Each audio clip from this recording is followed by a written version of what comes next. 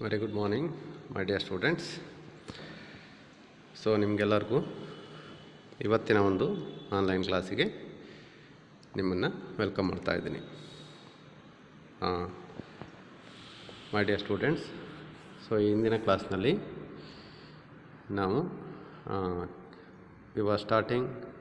we have started to learn about the chemical properties of the haloalkane compounds. Haloalkane compounds to chemical properties ಏನು ಬರುತ್ತೆ ಅದ್ರ ಬಗ್ಗೆ ನಾವು discuss ಮಾಡ್ತಾ ಇದ್ವಿ. ಕೆಮಿಕಲ್ ಪ್ರಾಪರ್ಟೀಸ್ ಅಂತಂದರೆ what all the chemical reactions which we can carry out by considering this are by taking the haloalkane compounds. Haloalkane ಕಾಂಪೌಂಡ್ಸನ್ನು ತಗೊಂಡು ಯಾವ ರೀತಿ ಕೆಮಿಕಲ್ ರಿಯಾಕ್ಷನ್ಸನ್ನು ನಾವು ಕ್ಯಾರಿ ಔಟ್ ಮಾಡ್ಬೋದು ಅದ್ರ ಬಗ್ಗೆ ನಾವು ಡಿಸ್ಕಸ್ ಮಾಡ್ತಾ ಇದ್ವಿ.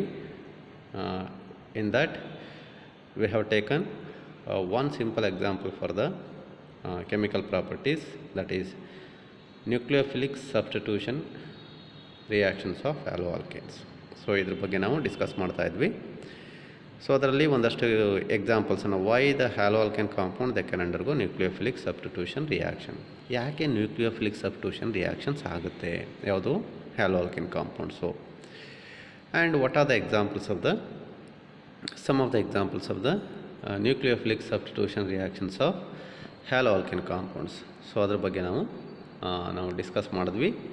ಅದ್ರ ಬಗ್ಗೆ ಒಂದಷ್ಟು ಎಕ್ಸಾಂಪಲ್ಸನ್ನು ನಿಮಗೆ ಬರೆದು ಕೂಡ ತೋರಿಸಿ ನಿಮಗೆ ಸೊ ವಿಡಿಯೋದಲ್ಲಿ ನಿಮಗೆ ಈ ಒಂದು ಪ್ರೆಸೆಂಟೇಷನಲ್ಲಿ ನಿಮಗೆ ಡೀಟೇಲ್ಡಾಗಿ ಎಕ್ಸ್ಪ್ಲೈನ್ ಮಾಡಿದ್ದೀನಿ, ಹೌದಲ್ಲ. So the next bit of the topic ಅಂತ ತಗೊಂಡಾಗ ಇವತ್ತಿನ ಒಂದು ಟಾಪಿಕಲ್ಲಿ ನಿಮಗೆ ನಾವು ಎಕ್ಸಾಂಪಲ್ಸನ್ನು ತಗೊಂಡು ನಾವು ಎಕ್ಸ್ಪ್ಲೈನ್ ಮಾಡಬೇಕಾದ್ರೆ ಲಾಸ್ಟಲ್ಲಿ ಒಂದೆರಡು ಕಾಂಪೌಂಡ್ಸನ್ನು ತೊಗೊಂಡ್ವಿ ಅಥವಾ ಒಂದಷ್ಟು ಎಕ್ಸಾಂಪಲ್ಸ್, ಒಂದು 4 ಎಕ್ಸಾಂಪಲ್ಸನ್ನು ತೊಗೊಂಡ್ವಿ. ಅದರಲ್ಲಿ ನೋಡಿ ಬರಿತಾ ಇದ್ದೀನಿ. Suppose if I take one simple example, when ever the alkyl halide compound one it undergo reaction with potassium cyanide. Potassium cyanide ಜೊತೆ ರಿಯಾಕ್ಷನ್ ಆದಾಗ ನಮಗೆ ಏನು ಕಾಂಪೌಂಡ್ ಬರುತ್ತೆ ಅಂತ ಬಂದಾಗ ಅಲ್ಲಿ ಒಂದು reaction RCN, that is cyanide compound formation ಆಗುತ್ತೆ ಅಲಾಂಗ್ ವಿತ್ KX. ಇದು ಒಂದು ಸಿಂಪಲ್ ರಿಯಾಕ್ಷನ್ ತೊಗೊಂಡೆ. ಅದೇ ಥರ ದ ಅನದರ್ ಎಕ್ಸಾಂಪಲ್ ಅದನ್ನು ತೊಗೊಂಡೆ in the same ವೇನಲ್ಲಿ instead of taking this KCN ಬದಲು ಇನ್ನೊಂದನ್ನು ತೊಗೊಂಡ್ರೆ AgCN ತೊಗೊಂಡ್ರೆ, ಆಲ್ಕೋಹಾಲಿಕ್ ಸೈನೈಡ್ ಸಿಲ್ವರ್ ಸೈನೈಡನ್ನ ತೊಗೊಂಡ್ರೆ ಆವಾಗ ನಮಗೆ ನೋಡಿ ಈ ಥರ ಕಾಂಪೌಂಡ್ ನನಗೆ ಪ್ರಾಡಕ್ಟ್ ಏನು ಫಾರ್ಮೇಷನ್ ಆಗುತ್ತೆ, ಮೇನ್ ಕಾಂಪೌಂಡು, ಆ ಮೇನ್ ಕಾಂಪೌಂಡು ಚೇಂಜ್ ಆಗಿದೆ ಇಲ್ಲಿ. ದಟ್ ಈಸ್ ಒಂದು ಕಡೆಗೆ ನಿಮ್ಗೆ ಹೇಳಿದ್ದಲ್ಲಿ. So in one case, in the case of potassium ಸೈನೈಡ್ನಲ್ಲಿ cyanide compound formation ಆಗುತ್ತೆ. ವೆರಾಸ್ in the case of AgCN, so AgCN ತಗೊಂಡಾಗ ಅಲ್ಲಿ ನಿಮಗೆ ಐಸೋಸೈನೈಡ್ ಕಾಂಪೌಂಡ್ ಫಾರ್ಮೇಷನ್ ಆಗುತ್ತೆ with the functional group NC ತೊಗೊಂಡ್ರೆ ಐಸೋಸೈನೈಡು, SCN ಅಂತಂದರೆ ಸೈನೈಡ್ ಅಂತ ಹೇಳ್ತೀವಿ. ಸೊ ಯಾಕೆ ಹಿಂಗೆ ಆಗ್ತಾಯಿದೆ ಇಲ್ಲಿ? So Y with that of potassium cyanide ನಮಗೆ ಇಲ್ಲಿ ಸೈನೈಡ್ ಕಾಂಪೌಂಡ್ ಫಾರ್ಮೇಷನ್ ಆಗುತ್ತೆ, ವೆರಾಸ್ ವಿತ್ AgCN ತೊಗೊಂಡಾಗ ಅಲ್ಲಿ ಐಸೋಸೈನೈಡ್ ಕಾಂಪೌಂಡ್ ಫಾರ್ಮೇಷನ್ ಆಗುತ್ತೆ. ಬಟ್ ಒಂದೇನು ಇಲ್ಲಿ ಅಂತಂದರೆ in both the compounds AgCN ಇರ್ಬೋದು ಅಥವಾ ಪೊಟ್ಯಾಷಿಯಮ್ ಸೈನೈಡ್ ಇರ್ಬೋದು, ನೀವು ಯಾವುದೇ ಕಾಂಪೌಂಡ್ನ ತೊಗೊಂಡು ಅಥವಾ ಎರಡೂ ಕಾಂಪೌಂಡ್ಸ್ನಲ್ಲಿ ತೊಗೊಂಡಾಗ nucleophile is the same. That is CN ಮೈನಸ್ನ ನಾವಿಲ್ಲಿ ನ್ಯೂಕ್ಲಿಯೋಫೈಲ್ ಅಂತ ತೊಗೊಳ್ತೀವಿ. KCNನಲ್ಲಿ ತೊಗೊಂಡಾಗ ಅಲ್ಲಿ K+ ಬರುತ್ತೆ, K++CN- ಇದು ನ್ಯೂಕ್ಲಿಯೋಫೈಲ್ ಆಗುತ್ತೆ. ವೆರಾಸ್ in the case of AgCNನಲ್ಲಿ again CN- ಮತ್ತು Ag+ ಅಂತ ತೊಗೊಳ್ತೀವಿ.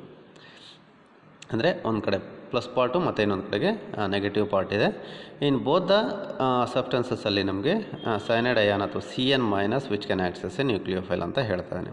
ನೋಡಿ ಎರಡೂ ಕೇಸ್ನಲ್ಲಿ ನ್ಯೂಕ್ಲಿಯೋಫೈಲು ಸೇಮ್ ಇದೆ, ಬಟ್ ನಾವು ರಿಯಾಕ್ಷನ್ನ ಕ್ಯಾರಿ ಔಟ್ ಮಾಡಿದಾಗ ನಮಗೆ ಅಲ್ಲಿ ಸಿಗುವಂಥ ಪ್ರಾಡಕ್ಟ್ಸು ನಮಗೆ ನೋಡಿ ಏನಾಗ್ತಾಯಿದೆ, ಚೇಂಜ್ ಆಗ್ತಾಯಿದೆ ಅಂತಂದರೆ ಒಂದು ಕಡೆಗೆ ಸೈನೈಡ್ ಬರುತ್ತೆ ಮತ್ತು ಇನ್ನೊಂದು ಕಡೆಗೆ ಐಸೋಸೈನೈಡ್ ಫಾರ್ಮೇಷನ್ ಆಗ್ತಾಯಿದೆ.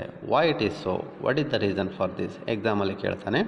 When alkyl halides when they are reacting with potassium cyanide which will give cyanide compounds, ವೆರಾಸ್ with that of AgCN ತೊಗೊಂಡಾಗ it will give isocyanide compound. Y, what is the reason for that ಅಂತ ನಿಮಗೆ ಒಂದು 2 ಮಾರ್ಕ್ಸಿಗೆ ಕೇಳ್ಬೋದು. ಯಾಕೆ ಇಲ್ಲಿ ಹಿಂಗಾಗುತ್ತೆ? So ಅದ್ರ ಬಗ್ಗೆ first discuss ಮಾಡೋಣ. ಡಿಸ್ಕಸ್ ಮಾಡಿ ಆದಮೇಲೆ ಅದೇ ಥರ ಇನ್ನೊಂದು ಎಕ್ಸಾಂಪಲ್ನ ತೊಗೊಂಡು ಸೊ ಅಲ್ಲೂ ಅದೇ ಥರ ಬರುತ್ತೆ ಏನು ಅಂತ ಮುಂದೆ ನೋಡೋಣ. ಈಗ suppose if I take alkyl halide compounds when they can undergo reaction with potassium cyanide KCN ಜೊತೆ ರಿಯಾಕ್ಷನ್ ಆದರೆ ನನಗೆ ಅಲ್ಲಿ ಸೈನೈಡ್ ಕಾಂಪೌಂಡ್ ಫಾರ್ಮೇಷನ್ ಆಗ್ತಾ ಇದೆ. So why it is giving that cyanide compound ಯಾಕೆ ಸಿಗ್ತಾ ಇದೆ ಅದ್ರ ಬಗ್ಗೆ ನಾನು ಹೇಳೋದಾದರೆ ಇಲ್ಲಿ ನಮಗೆ ಇಲ್ಲಿ ಏನು ಪ್ರಾಡಕ್ಟ್ ಸಿಗ್ತಾ ಇದೆ, ಒಂದು ಕಡೆಗೆ ಸೈನೈಡ್ ಕಾಂಪೌಂಡ್ ಸಿಗುತ್ತೆ ಮತ್ತು ಇನ್ನೊಂದು ಕಡೆಗೆ ಐಸೋಸೈನೈಡ್ ಕಾಂಪೌಂಡ್ ಸಿಗುತ್ತೆ. That all depends on the nature of that compound, nature of the ಏನು ನಾನು ರಿಯಾಕ್ಟೆಂಟನ್ನು ತೊಗೊಂಡಿದ್ದೀನಿ. ಸೊ ಆಲ್ಕೈಲ್ ಹ್ಯಾಲೈಡ್ ಜೊತೆಗೆ ರಿಯಾಕ್ಷನ್ ಮಾಡೋದಕ್ಕೆ ಪೊಟ್ಯಾಷಿಯಮ್ ಸೈನೈಡ್ ಅಥವಾ AgCN ಅಂತ ತೊಗೊಂಡಲ್ಲ, ಸಿಲ್ವರ್ ಸೈನೈಡ್ ಅಂತ ಏನು ತೊಗೊಂಡಿದ್ದೀನಿ, ಅದೆರಡೂ ಕಾಂಪೌಂಡ್ನ ಒಂದು ನೇಚರ್ ಮೇಲೆ ಅದು ಡಿಪೆಂಡ್ ಆಗ್ತಾ ಇದೆ. ಗೊತ್ತಾಗ್ತಿದೆಯಲ್ವಾ? So why it is so, ಏನಾಗುತ್ತೆ ಅಲ್ಲಿ ಅಂತ ಬಂದಾಗ ನೋಡಿ, the depends on the nature of the compounds ಅಂತ ಹೇಳಿದೆ. ಸೊ ಈಗ ಆ ನೇಚರ್ ಏನಾಗ್ತಾ ಇದೆ ಅದ್ರ ಬಗ್ಗೆ ಹೇಳ್ತಾ ಇದ್ದೀವಿ ನೋಡಿ. In the case of potassium cyanide ಅಂತ ತೊಗೊಂಡ್ರೆ, why with that of the potassium cyanide compound alkyl halide they can give cyanide compound ಅಂತ ಅಂದರೆ it is because of the simple reason ಅಂತ ಹೇಳ್ತಾನೆ. This potassium cyanide compound generally it is ionic in nature, it is ionic in nature ಅಂತ ಹೇಳ್ತಾನೆ. that is ionic in nature ಅಂತಾನೆ it is an ionic compound. ionic compound ಅಂತಂದ್ರೆ ಏನು? So whenever that potassium cyanide compound when it undergo or when it is put into water, so it will give 2 ions. ಅಲ್ಲಿ ನನಗೆ 2 ಅಯಾನ್ಸನ್ನು ಕೊಡುತ್ತೆ, ಒಂದು K+ ion ಮತ್ತು ಇನ್ನೊಂದು Cn- ion, distinctly plus ion ಮತ್ತು minus ion, positive ion negative ಅಯಾನನ್ನು ಕೊಡುತ್ತೆ, K+ ಅಯಾನ್ನ ಕೊಡುತ್ತೆ ಮತ್ತು Cn- ಅಯಾನ್ನ ಕೊಡುತ್ತೆ. And so because of the ionic nature of the compound which can provide Cn- ion, negative ion na kodutte, and this is acting as a nucleophile here. ಆ Cn- ion ನಾನು ಬಿಡ್ಸ್ ಬರ್ಕೊಂಡ್ರೆ ನೋಡಿ ಅದನ್ನು ಹೀಗೆ ಬರ್ಕೊಳ್ತೀನಿ, that is Cn-, Cn ಇದೆ. So ಸ್ವಲ್ಪ change ಮಾಡ್ಕೊಳ್ತೀನಿ, Cn ಆಯ್ತಲ್ವಾ, Cn ಇದೆ. ಇಲ್ಲಿ ನೆಗೆಟಿವ್ ಚಾರ್ಜ್ ಬಂದು ಇಲ್ಲಿ ಕಾರ್ಬನ್ ಆಟಮ್ ಮೇಲೆ ಬರುತ್ತೆ. ಅಲಾಂಗ್ ವಿತ್ ದಟ್, ಸೊ ಇಲ್ಲಿ ನೈಟ್ರೋಜನ್ ಆಟಮ್ ಮೇಲೆ 1 ಲೋನ್ ಪೇರ್ ಆಫ್ ಎಲೆಕ್ಟ್ರಾನ್ಸ್ ಹೀಗೆ ಇರುತ್ತೆ ನೋಡಿ, ಅಬ್ಸರ್ವ್ ಮಾಡಿ. So whenever that alkyl halide compound, ಇದು cyanide ion ನ್ಯೂಕ್ಲಿಯೋಫೈಲು.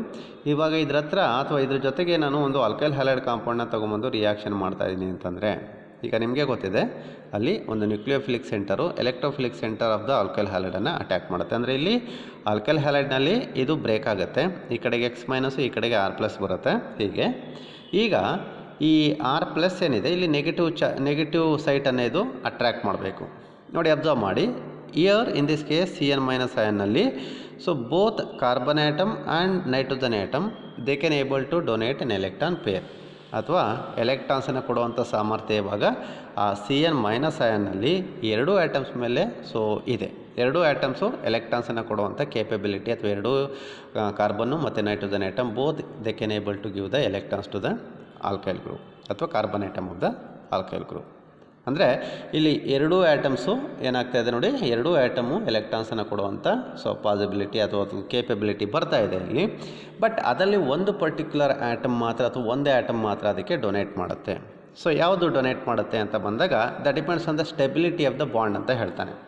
The depends on the stability of the bond ಅಂತ ಹೇಳ್ತಾನೆ ನೋಡಿ. ಹೀಗೆ ಇನ್ ಕೇಸ್ ಏನಾದರೂ ಈ ಕಾರ್ಬನ್ ಆಟಮು, ಆ ಕಾರ್ಬನ್ ಆಟಮಲ್ಲಿರುವಂಥ ಮೈನಸ್ ಚಾರ್ಜ್ ಅಂದರೆ ಅಲ್ಲಿ 2 ಎಲೆಕ್ಟ್ರಾನ್ ಇದೆ. ಇವಾಗ ನೋಡಿ, in case carbon atom, so ಇಲ್ಲಿ ಆಲ್ಕೈಲ್ ಗ್ರೂಪಲ್ಲಿರುವಂಥ ಕಾರ್ಬನ್ ಆಟಮ್ಗೆ ಒಂದು ಜೊತೆ ಲೋನ್ ಪೇರ್ ಆಫ್ ಎಲೆಕ್ಟ್ರಾನ್ನ ಡೊನೇಟ್ ಮಾಡಿ ಅದು ಒಂದು ಬಾಂಡ್ ಫಾರ್ಮೇಷನ್ ಮಾಡಿಕೊಂಡ್ರೆ ಅಲ್ಲಿ ಒಂದು ಬಾಂಡ್ ಫಾರ್ಮೇಷನ್ ಆಗುತ್ತೆ, CC ಬಾಂಡು. ಯಾವಾಗ suppose if carbon atom which can able to bond to that carbon atom of the alkyl group, ಆವಾಗ ಅಲ್ಲೊಂದು CC ಬಾಂಡ್ ಫಾರ್ಮೇಷನ್ ಆಗುತ್ತೆ. ಅದೇ ಥರ ಇನ್ ಕೇಸ್ ಏನಾದರೂ ಈ ನೈಟ್ರೋಜನ್ ಆಟಮ್ ಏನಾದರೂ ಇಲ್ಲಿರುವಂಥ ಎಲೆಕ್ಟ್ರಾನ್ಸನ್ನು ಇದಕ್ಕೆ ಕೊಟ್ಬಿಟ್ಟು ಇದೇನಾದರೂ ಬಾಂಡ್ ಫಾರ್ಮೇಷನ್ ಮಾಡಿಕೊಂಡ್ರೆ, ಆವಾಗ ನನಗೆ ಅಲ್ಲೊಂದು ಇನ್ನೊಂದು ಬಾಂಡ್ ಫಾರ್ಮೇಷನ್ ಆಗುತ್ತೆ, that is Cn bond formation ಆಗುತ್ತೆ. ಅಂದರೆ ಪಾಸಿಬಿಲಿಟಿ ಹೇಳ್ತಾ ಇದ್ದೀನಿ ನಿಮಗೆ. If carbon can able to give the electrons, then ಅಲ್ಲೊಂದು CC ಬಾಂಡ್ ಫಾರ್ಮೇಷನ್ ಆಗುತ್ತೆ. ಇಫ್ ನೈಟ್ರೋಜನ್ ಆಟಮ್ ಏನಾದರೂ ಕೊಟ್ಟರೆ ಆವಾಗ Cn ಬಾಂಡ್ ಫಾರ್ಮೇಷನ್ ಆಗುತ್ತೆ. ಸೊ ಇವಾಗ ಆ್ಯಕ್ಚುಲಿ ಯಾವ್ದು ಫಾರ್ಮೇಷನ್ ಆಗುತ್ತೆ ಅನ್ನೋದು the depends on the stability of the CC and Cn bond. Among the 2 CC bond ಮತ್ತು Cn ಬಾಂಡ್, ಇದೆರಡೂ ಬಾಂಡ್ಸನ್ನು ತಗೊಂಡಾಗ which bond is set to B the more stable ಅಂತ ಬಂದಾಗ ಇಲ್ಲಿ ಹೇಳ್ತಾನೆ, ಇಲ್ಲಿ the CC bond it is set to B the more stable. The CC bond it is set to B the more stable bond ಅಂತ ಹೇಳ್ತಾನೆ compare to Cn bond. Cn bond which is set to be less stable. ಅರ್ಥ ಆಗ್ತಾಯಿದೆ ನಿಮಗೆ? Therefore ಎರಡೂ atoms ಇಲ್ಲಿ ಎರಡೂ atoms ನಮಗೆ ಇಲ್ಲಿ ಎಲೆಕ್ಟ್ರಾನ್ಸನ್ನು ಕೊಡುವಂಥ ಪಾಸಿಬಿಲಿಟಿ ಅಥವಾ ಕೇಪಬಿಲಿಟಿ ಎರಡೂ ಆಟಮ್ಸ್ಗೆ ಇತ್ತು. ಸೊ ಕಾರ್ಬನ್ ಆಟಮ್ ಮೇಲೂ ನೆಗೆಟಿವ್ ಚಾರ್ಜ್ ಇತ್ತು. ನೆಗೆಟಿವ್ ಚಾರ್ಜ್ ಅಂತಂದರೆ ಅಲ್ಲಿ 2 ಎಲೆಕ್ಟ್ರಾನ್ ಇತ್ತು. ನೈಟ್ರೋಜನ್ ಆಟಮ್ ಮೇಲೆ ಅಲ್ಲಿ 2 ಒಂದು ಜೊತೆ ಲೋನ್ ಪೇರ್ ಆಫ್ ಎಲೆಕ್ಟ್ರಾನ್ ಇತ್ತು. ಅಂದರೆ ಎರಡೂ ಆಟಮ್ಸ್ ಮೇಲೆ ನ್ಯೂಕ್ಲಿಯೋಫಿಲಿಕ್ ಸೆಂಟರ್ ಇದೆ ಅಥವಾ ಎಕ್ಸ್ಟ್ರಾ ಎಲೆಕ್ಟ್ರಾನ್ಸ್ ಇತ್ತು. ಅದನ್ನು ಕೊಡುವಂಥ ಸಾಮರ್ಥ್ಯ ಎರಡೂ ಆಟಮ್ಸ್ಗೆ ಇತ್ತು. But the depends on the stability of the bond. So CC bond ಅಥವಾ CN ಬಾಂಡ್ ಕಂಪೇರ್ ಮಾಡಿದಾಗ CC bond is set to B the most stable ಅಂತ ಹೇಳ್ತಾನೆ. ಯಾವ ಬಾಂಡು ಇಲ್ಲಿ ಮೋಸ್ಟ್ ಸ್ಟೇಬಲ್ ಆಗುತ್ತೋ that bond is going to B form. ಅರ್ಥ ಆಗ್ತಾಯಿದೆ ನಿಮಗೆ? Therefore that bond is going to be stable ಅಥವಾ that bond is set to B the most stable bond ಅಂತ ಹೇಳ್ತಾನೆ. ಯಾವುದು? CC bond is set to B the most stable ಅಂತ ಹೇಳ್ತಾನೆ. And in such A ಕಂಡೀಷನಲ್ಲಿ ನಮಗೆ ಅಲ್ಲಿ ಸಿಗುವಂಥ compound ಏನಾಗುತ್ತೆ ಅಲ್ಲಿ ಅಂತಂದರೆ, so instead of nitrogen atom this carbon atom which can able to give the electrons to the carbon atom of the alkyl group, and so that whenever the potassium cyanide compound when it undergo reaction with the alkyl halide compound, ಈ ಕೇಸ್ನಲ್ಲಿ alkyl halide compound ಜೊತೆಗೆ so potassium cyanide compound reaction ಆದಾಗ ನನಗೆ ಅಲ್ಲಿ ಏನು compound ಸಿಗುತ್ತೆ ಅಂತಂದರೆ that will give the corresponding cyanide compound as A product. that will give the corresponding cyanide compound as a product ಅಂತ ಹೇಳ್ತಾನೆ. and that is what the reason why with that of KCN it will give the cyanide compound. ಮತ್ತೆ ಬರಿತಾ ಇದ್ದೀನಿ ಅದನ್ನ examples ತೋರಿಸಿ ನಿಮಗೆ. General example ಬರಿತಾ ಇದ್ದೀನಿ, ಜನರಲ್ ಫಾರ್ಮುಲಾ ಬರಿತಾ ಇದ್ದೀನಿ, general ಇಕ್ವೇಷನ್ನು. whenever alkyl halide compound when it undergo reaction with potassium cyanide it will give RCN, that is cyanide compound ಸಿಗುತ್ತೆ along with KX. Why? What is that reason ಅಂತಂದರೆ that depends on the ionic nature of the compound ಅಂತ ಹೇಳ್ತಾನೆ. ನಿಮ್ಗೆ ಅರ್ಥ ಆಗಿದೆ ಅಂತ ಅಂದ್ಕೊಳ್ತೀನಿ. So that is all about the simple reason. So with that of KCN alkyl halide they can able to give the cyanide compound. So in the same way, suppose if I take AgCN ತಗೊಂಡ್ರೆ, ಅದೇ AgCN ತಗೊಂಡ್ರೆ ನಮಗೆ ಇಲ್ಲಿ ಏನಾಗ್ತಾಯಿದೆ ಅಂತಂದರೆ whenever that alkyl halide compound when it undergo reaction with AgCN, now it won't give cyanide compound here. Instead of that it will give the isocyanide compound ಅನ್ನು ಕೊಡ್ತಾ ಇದೆ. Isocyanide compound along with the formation of silver halide. Why? What is the reason ಅಂತಂದರೆ ಇಲ್ಲೂ ಅಷ್ಟೇ that depends on the nature of this compound. AgCN ಕಾಂಪೌಂಡ್ನ nature ಮೇಲೆ depend ಆಗ್ತಾಯಿದೆ. ನಾನು ಮೊದಲೇ ಹೇಳ್ದಂಗೆ ಪೊಟ್ಯಾಷಿಯಮ್ ಸೈನೈಡ್ ಕಾಂಪೌಂಡ್ನ ತೊಗೊಂಡಾಗ it is purely ionic in nature ಅಂತ ಹೇಳ್ದೆ. ಸೊ ದೇರ್ಫೋರ್ ಅದು ಅಯಾನ್ಸನ್ನು ಪ್ರೊಡ್ಯೂಸ್ ಮಾಡುತ್ತೆ. ಅಯಾನ್ಸಲ್ಲಿ ನೆಗೆಟಿವ್ ಅಯಾನು ನ್ಯೂಕ್ಲಿಯೋಫೈಲ್ ಆಗಿ ಟ್ರೀಟ್ ಆಗುತ್ತೆ. ಅಲ್ಲಿ 2 ಆಟಮ್ಸ್ ಬರುತ್ತೆ. 2 ಆಟಮ್ಸಲ್ಲಿ 2 ಆಟಮ್ಸ್ ಎಲೆಕ್ಟ್ರಾನ್ಸನ್ನು ಕೊಡುವಂಥ ಸಾಮರ್ಥ್ಯ ಇರುತ್ತೆ, ಅದಕ್ಕೆ ಎಬಿಲಿಟಿ ಇರುತ್ತೆ. ಬಟ್ ಒಂದು ಆಟಮ್ ಮಾತ್ರ ಕೊಡುತ್ತೆ. That depends on the stability of the CC bond ಅಂತ ಹೇಳ್ದೆ. whereas in the case of this AgCN ಅಂತ ತಗೊಂಡಾಗ ಈ ಕೇಸ್ನಲ್ಲಿ AgCN compound it is not ionic compound, it is predominantly covalent compound ಅಂತ ಹೇಳ್ತಾನೆ. It is covalent in nature. It is covalent in nature ಅಂತಂದರೆ which cannot able to give the ಅಯಾನ್ಸನ್ನು ಇಲ್ಲಿ ಕೊಡೋದಿಲ್ಲ. ಅದು ಅಂದರೆ Ag+ ಮತ್ತು Cn- ಅಯಾನ್ಸ್ ಅನ್ನೋದು very easily ಅದು ಪ್ರೊವೈಡ್ ಮಾಡೋದಿಲ್ಲ. ಅಂಥ ಕಂಡೀಷನಲ್ಲಿ ಏನಾಗುತ್ತೆ ನಿಮ್ಗೆ ಅರ್ಥ ಆಗಿದೆ ಈಗ.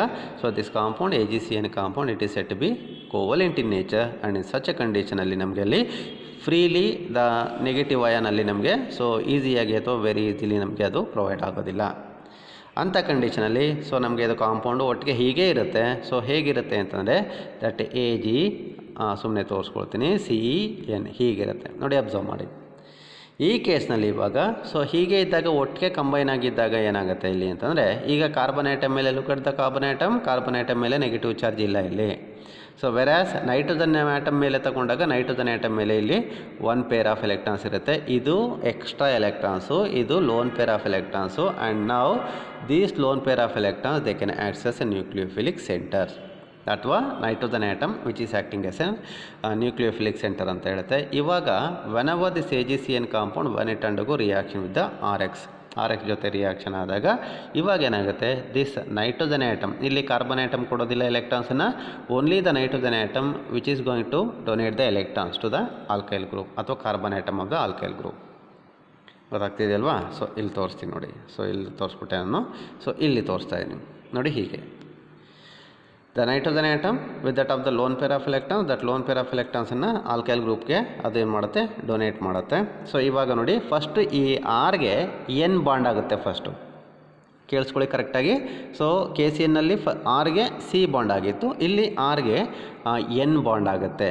ಫಸ್ಟು N ಬಾಂಡ್ ಆಗುತ್ತೆ, ಆಮೇಲೆ ಪಕ್ಕ C ಬರುತ್ತೆ.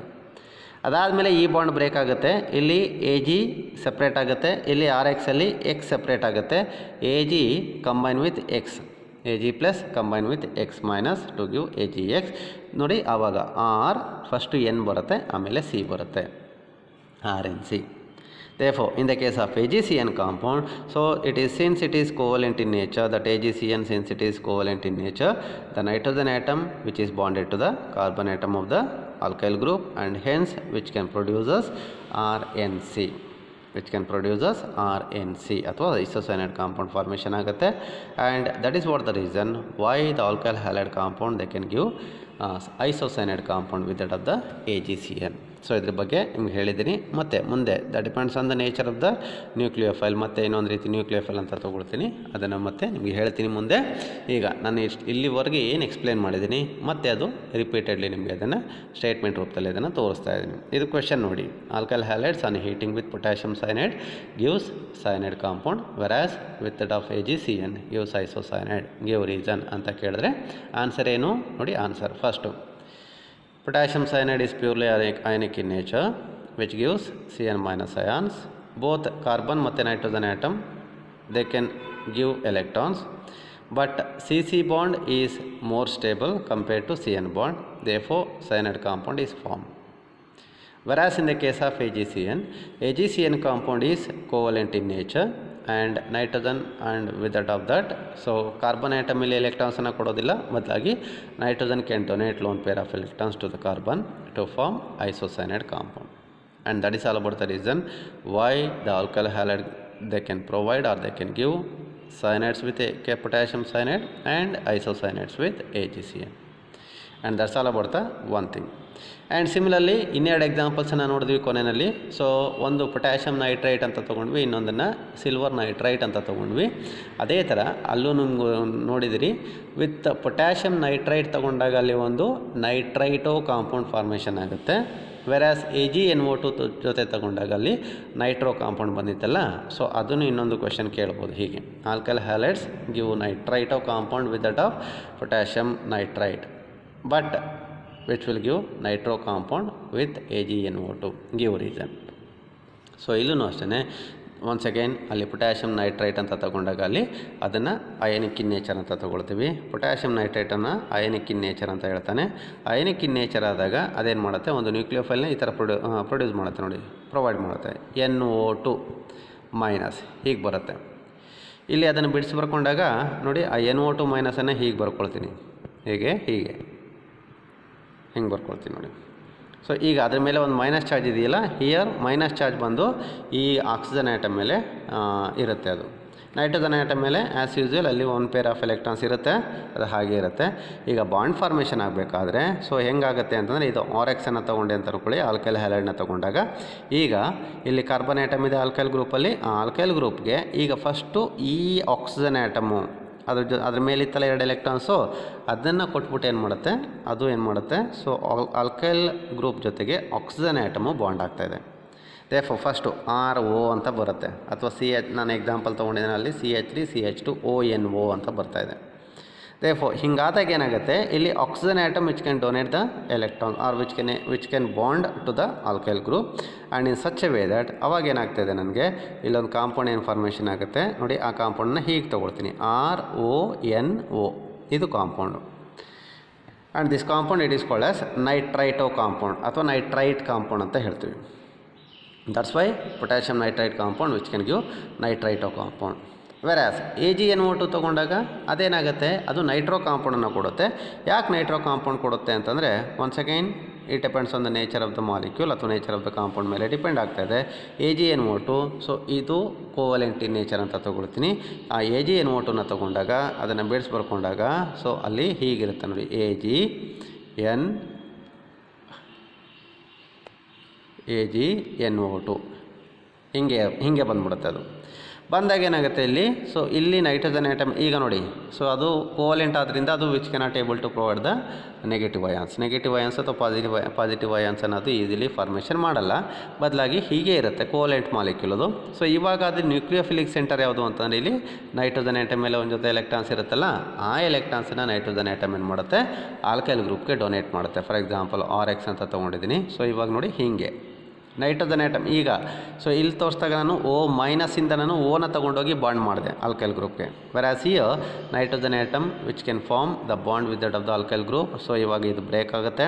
ಸೊ ಇದು ಇಲ್ಲಿ ಬ್ರೇಕ್ ಆಗುತ್ತೆ. Ag combine with XrNO2. ಇಲ್ಲಿ ನೋಡಿ ಪ್ರಾಡಕ್ಟ್ ಹಿಂಗೆ ಬರುತ್ತೆ RNO2. ಪೊಟ್ಯಾಷಿಯಮ್ ಸೈನೈಡ್ ಜೊತೆ ನೋಡಿದಾಗ ನೋಡಿ ಹಿಂಗೆ ಬಂತು RONO. ಇದು ನೈಟ್ರೈಟೋ compound. Whereas this compound nitro compound RNO2. So nitromethane, nitroethane, nitrobenzene ಹೀಗೆ ಲೈಕ್ ದಿಸ್. ಸೊ ಈ ಥರ ಕಾಂಪೌಂಡ್ ಫಾರ್ಮೇಷನ್ ಆಗುತ್ತೆ, ಪ್ಲಸ್ ಅದ್ರ ಜೊತೆಗೆ AgX ಫಾರ್ಮೇಷನ್ ಆಗುತ್ತೆ. ಸೊ ನೀವು ರಿಯಾಕ್ಷನ್ಸ್ನ ಎಕ್ಸಾಂಪಲ್ಸ್ ನೋಡಿದ್ರಿ ಅಲ್ಲಿ. And it is all about the simple reason why with that of potassium nitrite compound alkyl halide they can give ನೈಟ್ರೈಟೋ compound, R with that of the AgNO2 ಜೊತೆ ತೊಗೊಂಡಾಗ Nitro compound formation ಆಗುತ್ತೆ ಅನ್ನೋದನ್ನು ನಿಮಗೆ ತೋರಿಸಿದ್ದೀನಿ. ಅದನ್ನು ಮತ್ತೆ ಸ್ಟೇಟ್ಮೆಂಟಲ್ಲಿ ತೋರಿಸ್ತಾನೆ. Alkyl halide on eating with potassium nitrite compound the nucleophile is bonded to the carbon through oxygen atom, therefore it can form ನೈಟ್ರೈಟೋ compound. ತೋರಿಸಿದ್ದೀನಿ ನಿಮಗೆ. ಆಕ್ಸಿಜನ್ ಆಟಮ್ ಏನಾಗುತ್ತೆ, carbon atom of the alkyl ಗ್ರೂಪ್ಗೆ bond ಆಗುತ್ತೆ, therefore which can produces ನೈಟ್ರೈಟೋ compound. ವೆರಾಸ್ that AgNO2 ನಲ್ಲಿ ತಗೊಂಡಾಗ, so that Nitro compound is formed in which nitrogen atom is bonded to the carbon atom. Nitrogen atom ಏನು ಮಾಡುತ್ತೆ, alkyl group ಅಥವಾ carbon atom of the alkyl group ಜೊತೆಗೆ bond formation ಮಾಡುತ್ತೆ, therefore NO2 ಗ್ರೂಪಲ್ಲಿ formation ಆಗುತ್ತೆ. And that is all about the simple reason why alkyl halide compound they can give the ನೈಟ್ರೈಟೋ compound with that of potassium nitrite and Nitro compound with that of AgNO2. ಇದು ಇನ್ನೊಂದು example. So ಈಗ ನೋಡಿ in both the cases ನೋಡಿ observe ಮಾಡಿದಾಗ, in the first ಕೇಸ್ನಲ್ಲಿ ನಾನು ಅಲ್ಲಿ 2 compound ಸಿಗ್ತಾ ಇದೆ ನನಗೆ ಅಲ್ಲಿ. ಇನ್ ಬೋತ್ ದ ಕೇಸಸ್ ನಾನು ಹೇಳಿದೆ, ನಾನಲ್ಲಿ CN- ಆಕ್ಸೆಸ್ ನ್ಯೂಕ್ಲಿಯೋಫೈಲ್ ಅಂತ ಹೇಳಿದೆ. ಇನ್ನೊಂದು ಕಡೆಗೆ ತೊಗೊಂಡ್ರೆ ನೀವು NO2 ಗ್ರೂಪನ್ನು ತೊಗೊಳ್ತೀರಿ, ಅದನ್ನು ನ್ಯೂಕ್ಲಿಯೋಫೈಲ್ ಅಂತ ಹೇಳ್ತೀವಿ. ಸೊ ಇದನ್ನು ನಾವು ನ್ಯೂಕ್ಲಿಯೋಫೈಲ್ ಅಂತ ತೊಗೊಳ್ತೀವಿ. ಇನ್ನು ಬೋತ್ ದ ಕೇಸಸ್ ಅಬ್ಸರ್ವ್ ಮಾಡಿ, ಎರಡೂ ಕೇಸ್ನಲ್ಲಿ ನೀವು ಅಬ್ಸರ್ವ್ ಮಾಡಿದಾಗ ಒಂದು ರಿಯಾಕ್ಷನಲ್ಲಿ ಫಸ್ಟ್ ಕೇಸ್ನಲ್ಲಿ ಕೆಲವೊಂದು ಸಲ ಕಾರ್ಬನ್ ಆಟಮು ಒನ್ ಕೇಸಲ್ಲಿ ಏನಾಗುತ್ತೆ, carbon atom donate the electron to the carbon atom of the alkyl group to form cyanide compound. ಅದೇ AgCN ಕೇಸ್ನಲ್ಲಿ ತೊಗೊಂಡಾಗ ಇಲ್ಲಿ ನೈಟ್ರೋಜನ್ ಆಟಮ್ ಡೊನೇಟ್ ಮಾಡ್ತದೆ. ಅದೇ ಥರ ಇಲ್ಲಿ ತೊಗೊಂಡ್ರೆ ಒಂದು ಕಡೆಗೆ ಆಕ್ಸಿಜನ್ ಆಟಮ್ ಡೊನೇಟ್ ಮಾಡುತ್ತೆ, ಬಾಂಡ್ ಫಾರ್ಮೇಷನ್ ಮಾಡ್ಕೊಳ್ಳುತ್ತೆ, ಇನ್ನೊಂದು ಕಡೆಗೆ ನೈಟ್ರೋಜನ್ ಆಟಮ್ ಬಾಂಡ್ ಫಾರ್ಮೇಷನ್ ಮಾಡ್ತಾಯಿದೆ. ಅಂದರೆ ಅಬ್ಸರ್ವ್ ಮಾಡಿ, ಒಂದೇ ನ್ಯೂಕ್ಲಿಯೋಫಿಲ್ ಒಳಗಡೆ 2 ನ್ಯೂಕ್ಲಿಯೋಫಿಲಿಕ್ ಸೆಂಟರ್ ಬರ್ತಾಯಿದೆ. ಅಂದರೆ 2 atoms they can able to donate the electrons toward the carbon atom of the alkyl group. And such A type of, ಇಲ್ಲಿ ನಾನು ಏನು ಹೇಳಕ್ಕೆ ಹೊರಟಿದ್ದೀನಿ ಅಂತಂದರೆ, ಸೊ ಈ ಥರ ನ್ಯೂಕ್ಲಿಯೋಫೈಲ್ಸ್ ಏನು ಬರುತ್ತೆ, ಈ ಥರ ನ್ಯೂಕ್ಲಿಯೋಫೈಲ್ಸ್ ಎಕ್ಸಾಂಪಲ್ಸ್ ಏನು ತೊಗೊಂಡಿದ್ದೀನಿ. And such A type of ನ್ಯೂಕ್ಲಿಯೋಫೈಲ್ಸನ್ನು ನಾನು ಒಂದು ಹೆಸರಿಂದ ಕರಿತೀವಿ. And such A type of nucleophiles they are called as ambident nucleophiles ಅಂತ ಹೇಳ್ತೀವಿ. ಏನಂತ ಕರಿತೀವಿ? They are called as ambident nucleophiles. What is the definition of this ambident nucleophile? Ambident nucleophile ಅಂತಂದರೆ ಏನು ಡೆಫಿನೇಷನ್ನು? ಇಷ್ಟ ಹೇಳಿದ್ರು, ವೆರಿ ಸಿಂಪಲ್. ಯಾವುದೇ ನ್ಯೂಕ್ಲಿಯೋಫೈಲ್ನಲ್ಲಿ for example CN- ಅಂತ ತೊಗೊಂಡ್ರೆ, ಆ CN- ನೋಡಿ ಒಂದು ಕಡೆಗೆ ಕಾರ್ಬನ್ ಆಟಮ್ ಮೇಲೆ ಮೈನಸ್ ಚಾರ್ಜ್ ಇದೆ, ಇನ್ನೊಂದು ಕಡೆಗೆ ನೈಟ್ರೋಜನ್ ಆಟಮ್ ಮೇಲೆ ಒಂದು ಜೊತೆ ಎಲೆಕ್ಟ್ರಾನ್ ಪೇರ್ ಇದೆ. ನೋಡಿ ಎರಡೂ ಆಟಮ್ಸ್ ಮೇಲೆ 1 ಪೇರ್ ಆಫ್ ಎಲೆಕ್ಟ್ರಾನ್ಸ್ ಅಥವಾ ಪೇರ್ ಆಫ್ ಎಲೆಕ್ಟ್ರಾನ್ಸ್ ಉಳ್ಕೊಂಡಿದೆ. ಅಂದರೆ 2 ಆಟಮ್ಸು ಎಲೆಕ್ಟ್ರಾನ್ಸನ್ನು ಡೊನೇಟ್ ಮಾಡುತ್ತೆ. ಅಂದರೆ 2 ಆಟಮ್ಸ್ ಇಲ್ಲಿ ನ್ಯೂಕ್ಲಿಯೋಫಿಲ್ ಥರದ್ದು ಆ್ಯಕ್ಟ್ ಮಾಡುತ್ತೆ. ದೇರ್ಫೋರ್ ಈ ಒಂದೇ ಒಂದು ನ್ಯೂಕ್ಲಿಯೋಫೈಲ್ ಒಳಗಡೆ 2 ನ್ಯೂಕ್ಲಿಯೋಫಿಲಿಕ್ ಸೆಂಟರ್ ಇದೆ. And such a type of nucleophile it is called as A ambident nucleophile ಅಂತ ಕರಿತೀವಿ. ಏನಂತ ಕರಿತೀವಿ? Ambident nucleophile. ಅದೇ ಥರ ONO2 ಅಂತ ತೊಗೊಂಡಲ್ಲ ಅಥವಾ NO2 ಗ್ರೂಪ್ ಅಂತ ತೊಗೊಂಡಲ್ಲ, ಇಲ್ಲೂ ಅಷ್ಟೇ. ಸೊ ಇಲ್ಲಿ ಒಂದು ಆಕ್ಸಿಜನ್ ಆಟಮ್ ಮೇಲೆ ನೆಗೆಟಿವ್ ಚಾರ್ಜ್ ಇದೆ ಅಥವಾ ನೈಟ್ರೋಜನ್ ಆಟಮ್ ಮೇಲೆ ಇಲ್ಲಿ ಪೇರ್ ಆಫ್ ಎಲೆಕ್ಟ್ರಾನ್ಸ್ ಇದೆ. ಇಲ್ಲೂ ಅಷ್ಟೇ ಇದೆರಡನ್ನ ನ್ಯೂಕ್ಲಿಯೋಫಿಲಿಕ್ ಸೆಂಟರ್ ಅಂತ ತೊಗೊಳ್ತೀನಿ, ನೈಟ್ರೋಜನ್ನು ಮತ್ತು ಆಕ್ಸಿಜನ್ನು. Therefore which contains 2 nucleophilic centre. And therefore it is also the another example of the ambident nucleophile ಅಂತ ಹೇಳ್ತಾನೆ. Therefore what is this ambident nucleophile? Ambident nucleophile ಬಂದಾಗ ನೋಡಿ ವೆರಿ ಇಂಪಾರ್ಟೆಂಟ್ಲಿ ನನಗೆ ಅಲ್ಲಿ 2 ಟೈಪ್ಸ್ ಆಫ್ ಕಾಂಪೌಂಡ್ ಫಾರ್ಮೇಷನ್ ಆಗುತ್ತೆ. You can imagine. Therefore ಈಗ ambident nucleophile ಅಂತಂದರೆ the nucleophile which has 2 nucleophilic centres is called as N ambident nucleophile. So ಅದಾಗಿದ್ದಾಗ ambident nucleophile ಇದ್ದಾಗ ಏನಾಗುತ್ತೆ, ಅಲ್ಲಿ ನನಗೆ ಒಂದೇ ಥರ ಕಾಂಪೌಂಡ್, ಒಂದೇ ಥರ ಪ್ರಾಡಕ್ಟ್ ಸಿಗೋದಿಲ್ಲ, 2 ಥರ ಪ್ರಾಡಕ್ಟ್ ಸಿಗುತ್ತೆ.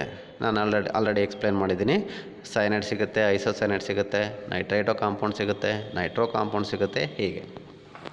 And examples of the ambident ನ್ಯೂಕ್ಲಿಯೋಫೈಲ್ನ ತೊಗೊಂಡಾಗ ಸೊ CN- ಇರ್ಬೋದು ಸೈನೈಡ್ ಅಯಾನ್, ನೈಟ್ರೋ ಗ್ರೂಪ್ ಇರ್ಬೋದು NO2-, ಥಯೋಸೈನೈಟೋ ಗ್ರೂಪ್ ಅಂತ ಹೇಳ್ತೀವಿ, ಥಯೋಸೈನೈಡ್ ಗ್ರೂಪ್ ಅಂತ ಹೇಳ್ತಾನೆ, SCN- ion et cetera. And these are the examples of the ambident nucleophiles ಅಂತ ಹೇಳ್ತೀವಿ. ಇದು ಕೆಲವೊಂದು ಕೇಸಸ್ನಲ್ಲಿ ನಮಗೆ ಪ್ರಾಡಕ್ಟ್ಸ್ ಅಥವಾ ಅದನ್ನು ನಾವು ಅನಾಮಲೀಸ್ ಅಂತ ಹೇಳ್ತೀವಿ. ಡಿಫ್ರೆಂಟ್ ಪ್ರಾಡಕ್ಟ್ಸ್ ನಮಗೆ ಒಂದೇ type of ಕಾಂಪೌಂಡಿಂದ different types of product ನಮಗೆ ಸಿಗುತ್ತೆ because of the presence of the ambident nucleophile ಅಂತ ಹೇಳ್ತೀವಿ. And that is all about the some examples of the nucleophilic substitution reactions. And similarly, so ಕೆಲವೊಂದು anomalies ಆದಾಗ ಅಥವಾ ಕೆಲವೊಂದು different types of compound ಯಾಕೆ ಬರ್ತಾ ಇದೆ ಅನ್ನೋದನ್ನು ನಿಮಗೆ ಕ್ಲಿಯರಾಗಿ ನಿಮಗೆ ತಿಳಿಸ್ಕೊಟ್ಟಿದ್ದೀನಿ. Due to the presence of the ambident nucleophile which have 2 nucleophilic centers. And that's all about the examples of the some of the nucleophilic substitution reactions. So now if I move to the next bit of the topic ಅಂತ ತೊಗೊಂಡ್ರೆ, so ಇವಾಗ ಮುಂದೆ ಹೋದರೆ ಈಗ ನಾನು ಇಲ್ಲಿವರೆಗೆ ನಿಮಗೆ nucleophilic substitution ರಿಯಾಕ್ಷನ್ಸ್ದು ಯಾಕಾಗುತ್ತೆ ಅಂತ ಹೇಳಿದೆ ಮತ್ತು ಒಂದಷ್ಟು ಎಕ್ಸಾಂಪಲ್ಸನ್ನು ಕೊಟ್ಟೆ ಅಲ್ವಾ. ನೆಕ್ಸ್ಟು ಹಾಗಿದ್ರೆ ಮೆಕ್ಯಾನಿಸಮ್ ಏನು, what will be the mechanism of the nucleophilic substitution reaction, ಹೆಂಗಾಗುತ್ತೆ ಅದು. So the next bit of the topic it is taken as mechanism of the nucleophilic substitution reaction ಅಂತ ಹೇಳ್ತಾ ಇದ್ದೀನಿ ಕಣಪ್ಪ. ಈಗ ನಿಮಗೆ ಗೊತ್ತಿದೆ ಯಾವುದೇ chemical reaction, especially organic chemical reactions ಅಂತ ತಗೊಂಡಾಗ ಆ ಆರ್ಗ್ಯಾನಿಕ್ ಕೆಮಿಕಲ್ ರಿಯಾಕ್ಷನ್ಸ್ದು ಮೆಕ್ಯಾನಿಸಮ್ ಅಂತ ನಿಮಗೆ ಎಕ್ಸ್ಪ್ಲೈನ್ ಮಾಡ್ತೀವಿ. ಮೆಕ್ಯಾನಿಸಮ್ ಅಂತಂದರೆ ಸೊ ಯಾವಾಗ ಮೆಕ್ಯಾನಿಸಮ್ ಬರುತ್ತೆ ಅಂತಂದರೆ ವೆನೆವರ್ ದ ಕೆಮಿಕಲ್ ರಿಯಾಕ್ಷನ್ ಅಥವಾ organic chemical reaction when it is found to take place in more than 1 ಸ್ಟೆಪ್ಗಿಂತ ಜಾಸ್ತಿ, ಸಿಂಗಲ್ ಸ್ಟೆಪ್ಗಿಂತ ಜಾಸ್ತಿ ಸ್ಟೆಪ್ಸನ್ನು ಫಾಲೋ ಮಾಡಿದ್ರೆ, ಕೆಲವೊಂದನ್ನು ಎಲಿಮೆಂಟ್ರಿ ರಿಯಾಕ್ಷನ್ಸ್ ಅಂತ ಹೇಳ್ತೀವಿ, ಕೆಲವೊಂದನ್ನು ಮಲ್ಟಿ ಸ್ಟೆಪ್ ರಿಯಾಕ್ಷನ್ಸ್ ಅಂತ ಹೇಳ್ತೀವಿ. ಸೊ ಯಾವುದೇ ರಿಯಾಕ್ಷನ್ನ ತಗೊಂಡಾಗ ಅಲ್ಲೊಂದು ಮೆಕ್ಯಾನಿಸಮ್ ಅಂತ ಹೇಳಿದ್ರೆ, ಮೆಕ್ಯಾನಿಸಮ್ ಅಂತಂದರೆ so which Ken able to explain about the direction of the displacement of the electrons. ಅಲ್ಲಿ ಸೀಕ್ವೆನ್ಷಿಯಲಿ how the chemical reaction which will take place ಅದನ್ನು ಒಂದು ಸೀಕ್ವೆನ್ಷಿಯಲ್ ಸ್ಟೆಪ್ಸಲ್ಲಿ ಅದನ್ನು ನಾವು 1 by 1 ಅದನ್ನು ಎಕ್ಸ್ಪ್ಲೇನ್ ಮಾಡ್ತಾ ಹೋಗ್ತೀವಿ. ಅದೇನು ಎಕ್ಸ್ಪ್ಲೇನ್ ಮಾಡುತ್ತೆ ಅಂತಂದರೆ the mechanism of the chemical reaction which Ken explain about the displacement of the electrons, direction of the displacement of the electron, which can also able to explain about the kinetics. Kinetic chemical kinetics ಅಂತ ನಿಮ್ಗೆ ಮುಂದೆ ಗೊತ್ತಾಗುತ್ತೆ. Kinetics ಪ್ರಾಪರ್ಟಿನ ಅಥವಾ kinetic properties of the chemical ರಿಯಾಕ್ಷನ್ಸನ್ನು ಇದು mechanism explain ಮಾಡುತ್ತೆ ಅಂತ ಹೇಳ್ತಾನೆ. In detail ಅದನ್ನು ನಾವು ಸ್ಟಡಿ ಮಾಡ್ತೀವಲ್ಲ, ಅದನ್ನು ನಾವು mechanism of the chemical reaction, ಯಾವುದೇ ಒಂದು ಕೆಮಿಕಲ್ ರಿಯಾಕ್ಷನು ಒಂದು ಇನ್ ಡೀಟೇಲ್ ಆಗಿ ಸೀಕ್ವೆನ್ಷಿಯಲಿ ಇನ್ ನಂಬರ್ ಆಫ್ ಸ್ಟೆಪ್ಸ್ ಅಥವಾ ಮಲ್ಟಿ ಸ್ಟೆಪ್ನಲ್ಲಿ ನಾವು ಏನು ಎಕ್ಸ್ಪ್ಲೇನ್ ಮಾಡ್ತೀವಿ, the sequential multi step reactions which Ken able to explain about the mechanism of the chemical reaction ಅಂತ ಹೇಳ್ತಾನೆ. ಅದೇ ಥರ ಈ ನ್ಯೂಕ್ಲಿಯೋಫಿಲಿಕ್ ಸಬ್ಸ್ಟಿಟ್ಯೂಷನ್ ರಿಯಾಕ್ಷನ್ಸ್ದು ಮೆಕ್ಯಾನಿಸಮ್ ಹಿಂಗೆ ಬರುತ್ತೆ. ಎಷ್ಟು ಸ್ಟೆಪ್ಪಲ್ಲಾಗುತ್ತೆ, 1 ಸ್ಟೆಪ್ಪಲ್ಲಾಗುತ್ತಾ, 2 ಸ್ಟೆಪ್ಪಲ್ಲಾಗುತ್ತಾ, 3 ಸ್ಟೆಪ್ಪಲ್ಲಾಗುತ್ತಾ, ಅಥವಾ 5 ಸ್ಟೆಪ್ಪನ್ನು ಫಾಲೋ ಮಾಡುತ್ತಾ, ಹೀಗೆ. So what ever that clear explanation regarding the chemical reaction and that is called as mechanism of the chemical reaction ಅಂತ ಹೇಳ್ತೀವಿ. ಅದೇ ಥರ ಈಗ ನ್ಯೂಕ್ಲಿಯೋಫಿಲಿಕ್ ಸಬ್ಸ್ಟಿಟ್ಯೂಷನ್ ರಿಯಾಕ್ಷನ್ ಅಂತ ತಗೊಂಡಾಗ what will be the mechanism, ಹೆಂಗಾಗುತ್ತೆ ಅದು ರಿಯಾಕ್ಷನ್ನು, ಯಾವ ಥರ ಅಲ್ಲಿ ಎಲೆಕ್ಟ್ರಾನ್ ಡಿಸ್ಪ್ಲೇಸ್ಮೆಂಟ್ ಆಗುತ್ತೆ, ಅಷ್ಟನ್ನು ಇದು ಎಕ್ಸ್ಪ್ಲೇನ್ ಮಾಡ್ತಾ ಹೋಗುತ್ತೆ. ಸಪೋಸ್ ಈಗ ನಾನು ನ್ಯೂಕ್ಲಿಯೋಫಿಲಿಕ್ ಸಬ್ಸ್ಟಿಟ್ಯೂಷನ್ ರಿಯಾಕ್ಷನ್ಸನ್ನು ತಗೊಂಡಾಗ ಜನರಲಿ ಇಲ್ಲಿ ಹೇಳ್ತಾನೆ, ಇಲ್ಲಿ normally so hello alkane compounds ಅಥವಾ alkyl halide compound they can undergo nucleophilic substitution reactions ಅಂತ ಹೇಳ್ತಾನೆ. ಸೊ ಎಷ್ಟು ಟೈಪ್ ಆಗುತ್ತೆ ಇಲ್ಲಿ, ಎಷ್ಟು ವೇನಲ್ಲಿ ಆಗುತ್ತೆ ಅಂತಂದರೆ ಇನ್ 2 ways ಆಗುತ್ತೆ ಅಂತ ಹೇಳ್ತಾನೆ. The mechanism are the nucleophilic substitution reactions of the alkyl halide compound which are found to occur in 2 ways. What are the 2 ways of nucleophilic substitution reactions of the alkyl halides ಅಂತಂದರೆ 2 ರೀತಿ reactions ಆಗುತ್ತೆ.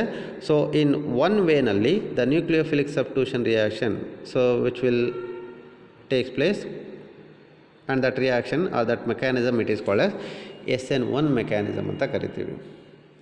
and similarly the another type it is taken as SN2 mechanism or SN2 reaction ಅಂತ ಹೇಳ್ತಾನೆ. Therefore, if I take the mechanism of the nucleophilic substitution reactions of the alkyl halide compound, so it is found to take place in two ways. ಎರಡು ವೇಸಲ್ಲಿ ಆಗುತ್ತೆ. ಒಂದು SN1 reaction ಅಂತ ಹೇಳ್ತೀವಿ, ಇನ್ನೊಂದನ್ನು SN2 reaction ಅಥವಾ SN2 mechanism ಅಂತ ಹೇಳ್ತೀವಿ. ಹಾಗಿದ್ರೆ SN1 ರಿಯಾಕ್ಷನ್ ಅಂತಂದರೆ ಏನು? ಆ SN1 ರಿಯಾಕ್ಷನಲ್ಲಿ nucleophilic substitution reaction ಹೆಂಗಾಗುತ್ತೆ, mechanism ಏನು, ಕೈನೆಟಿಕ್ಸ್ ಏನು, ಅದನ್ನು ಎಕ್ಸ್ಪ್ಲೈನ್ ಮಾಡಿ ಅಂತ ಹೇಳ್ತಾನೆ. ಅದೇ ಥರ SN2 ರಿಯಾಕ್ಷನ್ ಅಂತ ಹೇಳಿದಾಗ ಸೊ SN2 ರಿಯಾಕ್ಷನ್ ಹೆಂಗಾಗುತ್ತೆ, ಎಷ್ಟು ಸ್ಟೆಪ್ಪಲ್ಲಾಗುತ್ತೆ, ಕೈನೆಟಿಕ್ ಪ್ರಾಪರ್ಟಿ ಏನು, ಸೊ ಇದಿಷ್ಟನ್ನು ಎಕ್ಸ್ಪ್ಲೈನ್ ಮಾಡಿ ಅಂತ ಹೇಳ್ತಾನೆ. ಈಗ ಆರ್ಗ್ಯಾನಿಕ್ ಕೆಮಿಸ್ಟ್ರಿನಲ್ಲಿ ನಿಮಗೆ mechanism of the chemical reaction ಅಂತ ಹೇಳ್ತೀವಿ. ಫಸ್ಟ್ ಇಯರ್ನಲ್ಲೂ ನಿಮಗೆ ಮೆಕ್ಯಾನಿಸಮ್ ಬಂದಿತ್ತು. ಮೆಕ್ಯಾನಿಸಮಲ್ಲಿ ಅಲ್ಲಿ ನಿಮಗೆ ಒಂದು ಕ್ಲೋರಿನೇಷನ್ ಆಫ್ ಮೀಥೇನ್ ಅಂತ ಇತ್ತು, electrophilic substitution reactions of benzene ಅಂತ ಇತ್ತು. ಅದೇ ಥರ ಮಾರ್ಕೋನಿಕ್ ಆಫ್ ರೂಲಲ್ಲಿ ಒಂದು ಮೆಕ್ಯಾನಿಸಮ್ ಇತ್ತು. ಎಕ್ಸಾಮಲ್ಲಿ ನಿಮಗೆ ಒಂದು ಅಥವಾ ಎರಡು ಮೆಕ್ಯಾನಿಸಮನ್ನು ಎಕ್ಸಾಮಲ್ಲಿ ಕೇಳಿದ್ದ. ಅದೇ ಥರ ಹಿಯರ್ ಆಲ್ಸೋ. ಸೊ ಈ ವರ್ಷವೂ ಅಷ್ಟೇ ಸೆಕೆಂಡ್ PUC ಆರ್ಗ್ಯಾನಿಕ್ ಕೆಮಿಸ್ಟ್ರಿನಲ್ಲಿ ನಿಮಗೆ ಟೋಟಲಾಗಿ from the organic ಕೆಮಿಸ್ಟ್ರಿನಲ್ಲಿ from all the ಚಾಪ್ಟರ್ಸಿಂದ ನಮಗೆ ಒಂದು 4 ಮೆಕ್ಯಾನಿಸಮ್ ಬರುತ್ತೆ. ಅದರಲ್ಲಿ 2 ಮೆಕ್ಯಾನಿಸಮು ಈ ಚಾಪ್ಟರಲ್ಲೇ ಬರುತ್ತೆ, SN1 ರಿಯಾಕ್ಷನ್ ಮತ್ತು SN2 ರಿಯಾಕ್ಷನ್ ಅಂತ ಹೇಳ್ತೀವಿ. ಇದೆರಡರಲ್ಲಿ ಯಾವುದಾದ್ರೂ ಒಂದನ್ನು ನಿಮಗೆ ಎಕ್ಸಾಮಲ್ಲಿ ಕೇಳ್ತಾನೆ. ಇಲ್ಲಿವರೆಗೂ ಪ್ರತಿ ವರ್ಷ ಯಾವುದೂ ಮಿಸ್ ಆಗಿಲ್ಲ. ಇಲ್ಲ SN1 ಕೇಳ್ತಾನೆ, ಇಲ್ಲ SN2 ಕೇಳ್ತಾನೆ, ಇಲ್ಲ SN1 ಕೇಳ್ತಾನೆ, ಇಲ್ಲ SN2 ಕೇಳ್ತಾನೆ. 2 ಅಥವಾ 3 ಮಾರ್ಕ್ಸ್ಗೆ ನಿಮಗೆ ಪ್ರತಿ ವರ್ಷ ಕೇಳ್ಕೊಂಡು ಬರ್ತಾ ಇದ್ದಾನೆ. ಈ ವರ್ಷವೂ ನಿಮಗೆ ಕೇಳ್ಬೋದು SN1 ಅಥವಾ SN2 ಮೆಕ್ಯಾನಿಸಮಲ್ಲಿ ಒಂದು ಮೆಕ್ಯಾನಿಸಮನ್ನು ನಿಮಗೆ ಎಕ್ಸಾಮ್ನಲ್ಲಿ ಕೇಳ್ತಾನೆ. 2 ಅಥವಾ 3 ಮಾರ್ಕ್ಸ್ಗೆ ಕೇಳ್ತಾನೆ. It is very important. It is very important questions. SN1 mechanism, SN2 mechanism.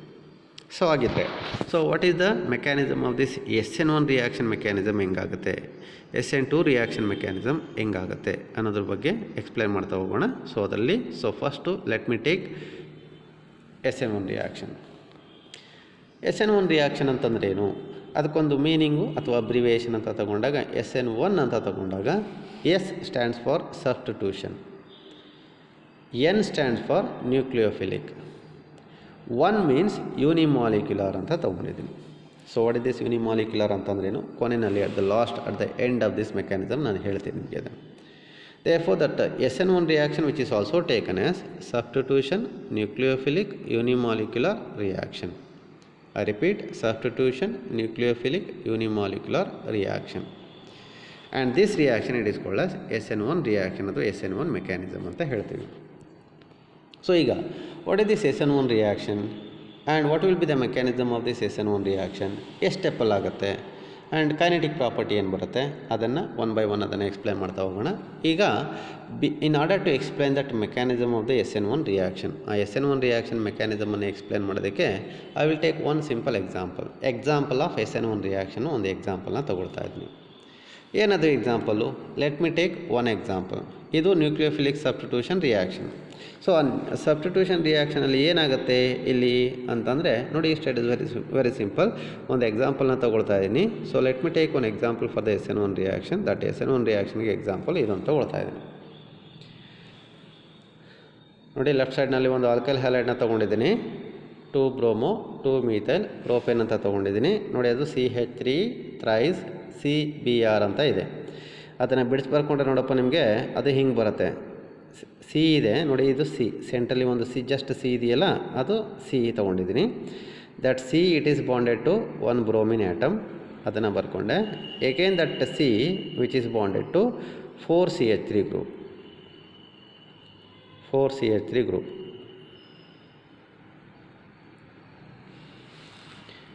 ನೋಡಿ, this is what the compound that I have taken here.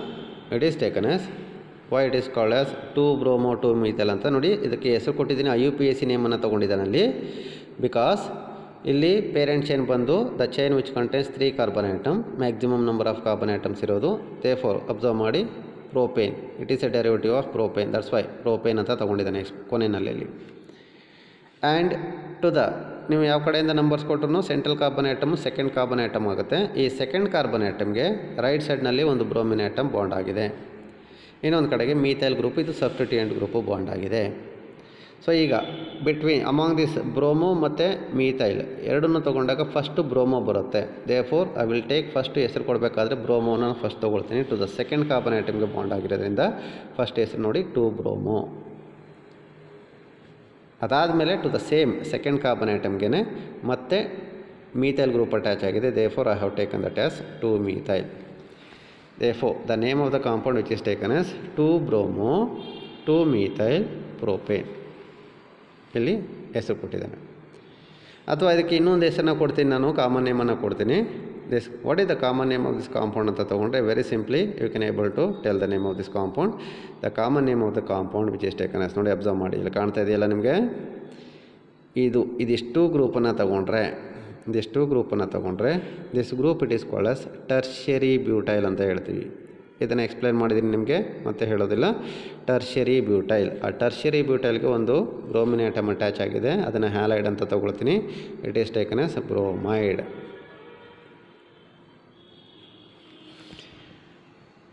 Simply 2 bromo 2 methyl propane, it is also called as tertiary butyl bromide compound ಅಂತ ಹೇಳ್ತಾನೆ. ಅರ್ಥ ಆಗ್ತಿದೆಯಲ್ವಾ? ಈಗ I have taken the example. When tertiary butyl bromide compound, when it undergo reaction with a nucleophile, that is OH minus ಅಂತ ತೊಗೊಂಡಿದ್ದೀನಿ. ಅಲ್ಲಿ OH ಮೈನಸ್ನ ನಾವಿಲ್ಲಿ nucleophile ಅಂತ ತೊಗೊಂಡಿದ್ದೀನಿ. ಆ OH ಮೈನಸ್ಸು ನಮಗೆ ಎಲ್ಲಿಂದ ಬರ್ಬೋದು ಸರ್, ಎಲ್ಲಿಂದ ಸಿಗ್ಬೋದು ಸರ್ ಅಂತಂದರೆ, so which may come from the compound. I can take potassium hydroxide ತೊಗೋಬೋದು ಅಥವಾ NaOH ಅನ್ನು ತೊಗೊಬೋದು. ನಾನಿಲ್ಲಿ ಡೈರೆಕ್ಟಾಗಿ ಬರೀ ನ್ಯೂಕ್ಲಿಯೋಫೈಲ್ನ ತೊಗೊಂಡಿದ್ದೀನಿ. ಕಾಂಪೌಂಡ್ ತೊಗೊಂಡ್ರೆ ಇಲ್ಲ ನಾನು NaOH ಅನ್ನು ತೊಗೊಳ್ತೀನಿ, ಇಲ್ಲ ಪೊಟ್ಯಾಷಿಯಮ್ ಹೈಡ್ರಾಕ್ಸೈಡ್ KOH ಅನ್ನು ತೊಗೊಳ್ತೀನಿ. Like this. Therefore, ಇವಾಗ so whenever the tertiary butyl bromide compound when it undergo reaction with the nucleophile OH minus, what happens to the product here? ಇಷ್ಟೇ, ಇದು ವೆರಿ ಸಿಂಪಲ್ ನೋಡಿ. ಇಲ್ಲಿಂದ Br ಮೈನಸ್ ಆಚೆ ಬರುತ್ತೆ. ಅಲ್ಲಿ Br ಇತ್ತಲ್ಲ, ಆ Br which will come out as in the form of a living group which is nothing but halide group ಅಂತ ಹೇಳ್ತೀವಿ, ಅಥವಾ ಹ್ಯಾಲೈಡ್ ಅಯಾನ್ ಫಾರ್ಮಲ್ಲಿ ಬರುತ್ತೆ, Br ಮೈನಸ್ ಫಾರ್ಮಲ್ಲಿ ಬರುತ್ತೆ. ಈ OH ಹೋಗಿ ಇದ್ರ ಜೊತೆಗೆ CH3 ಥ್ರೈಸ್ C ಜೊತೆ ಕಂಬೈನ್ ಆಗಿ ಸೊ ಈ ಥರ ಬರುತ್ತೆ 2 methyl propane 2-all. ನನಗೆ ಕೊನೆಯಲ್ಲಿ ಇಲ್ಲಿ ಪ್ರಾಡಕ್ಟ್ ಏನು ಬರುತ್ತೆ ಅದನ್ನು ನಾನು ಈ ಥರ ಬರ್ಕೊಳ್ತಾ ನೋಡಿ. ಸೊ ಇಲ್ಲಿ Br ಇತ್ತು ಫಸ್ಟು, Br ಬದಲಿ OH ಆಗುತ್ತೆ ಫಸ್ಟು. ಅದಾದಮೇಲೆ ಇಲ್ಲಿ CH3 ಇದೆ, ಅದು ಆಸ್ ಯೂಶುವಲ್ ಹಾಗೆ ಬರುತ್ತೆ.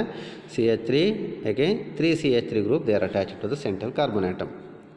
ಇಲ್ಲಿ 2 methyl propanol ಅಂತ ತೊಗೊಂಡಿದ್ದೀನಲ್ಲ ನೋಡಿ, ಇದಿಷ್ಟು ಪೇರೆಂಟ್ ಚೈನು. ಆ ಪೇರೆಂಟ್ ಚೈನ್ ಒಳಗಡೆ substituent group functional group attach ಆಗಿದೆ. ಆ ಫಂಕ್ಷನಲ್ ಗ್ರೂಪನ್ನು ಸೇರಿಸಿ ನಾನು ಹೆಸರನ್ನ ಬರ್ಕೊಳ್ತಾ ಇದ್ದೀನಿ.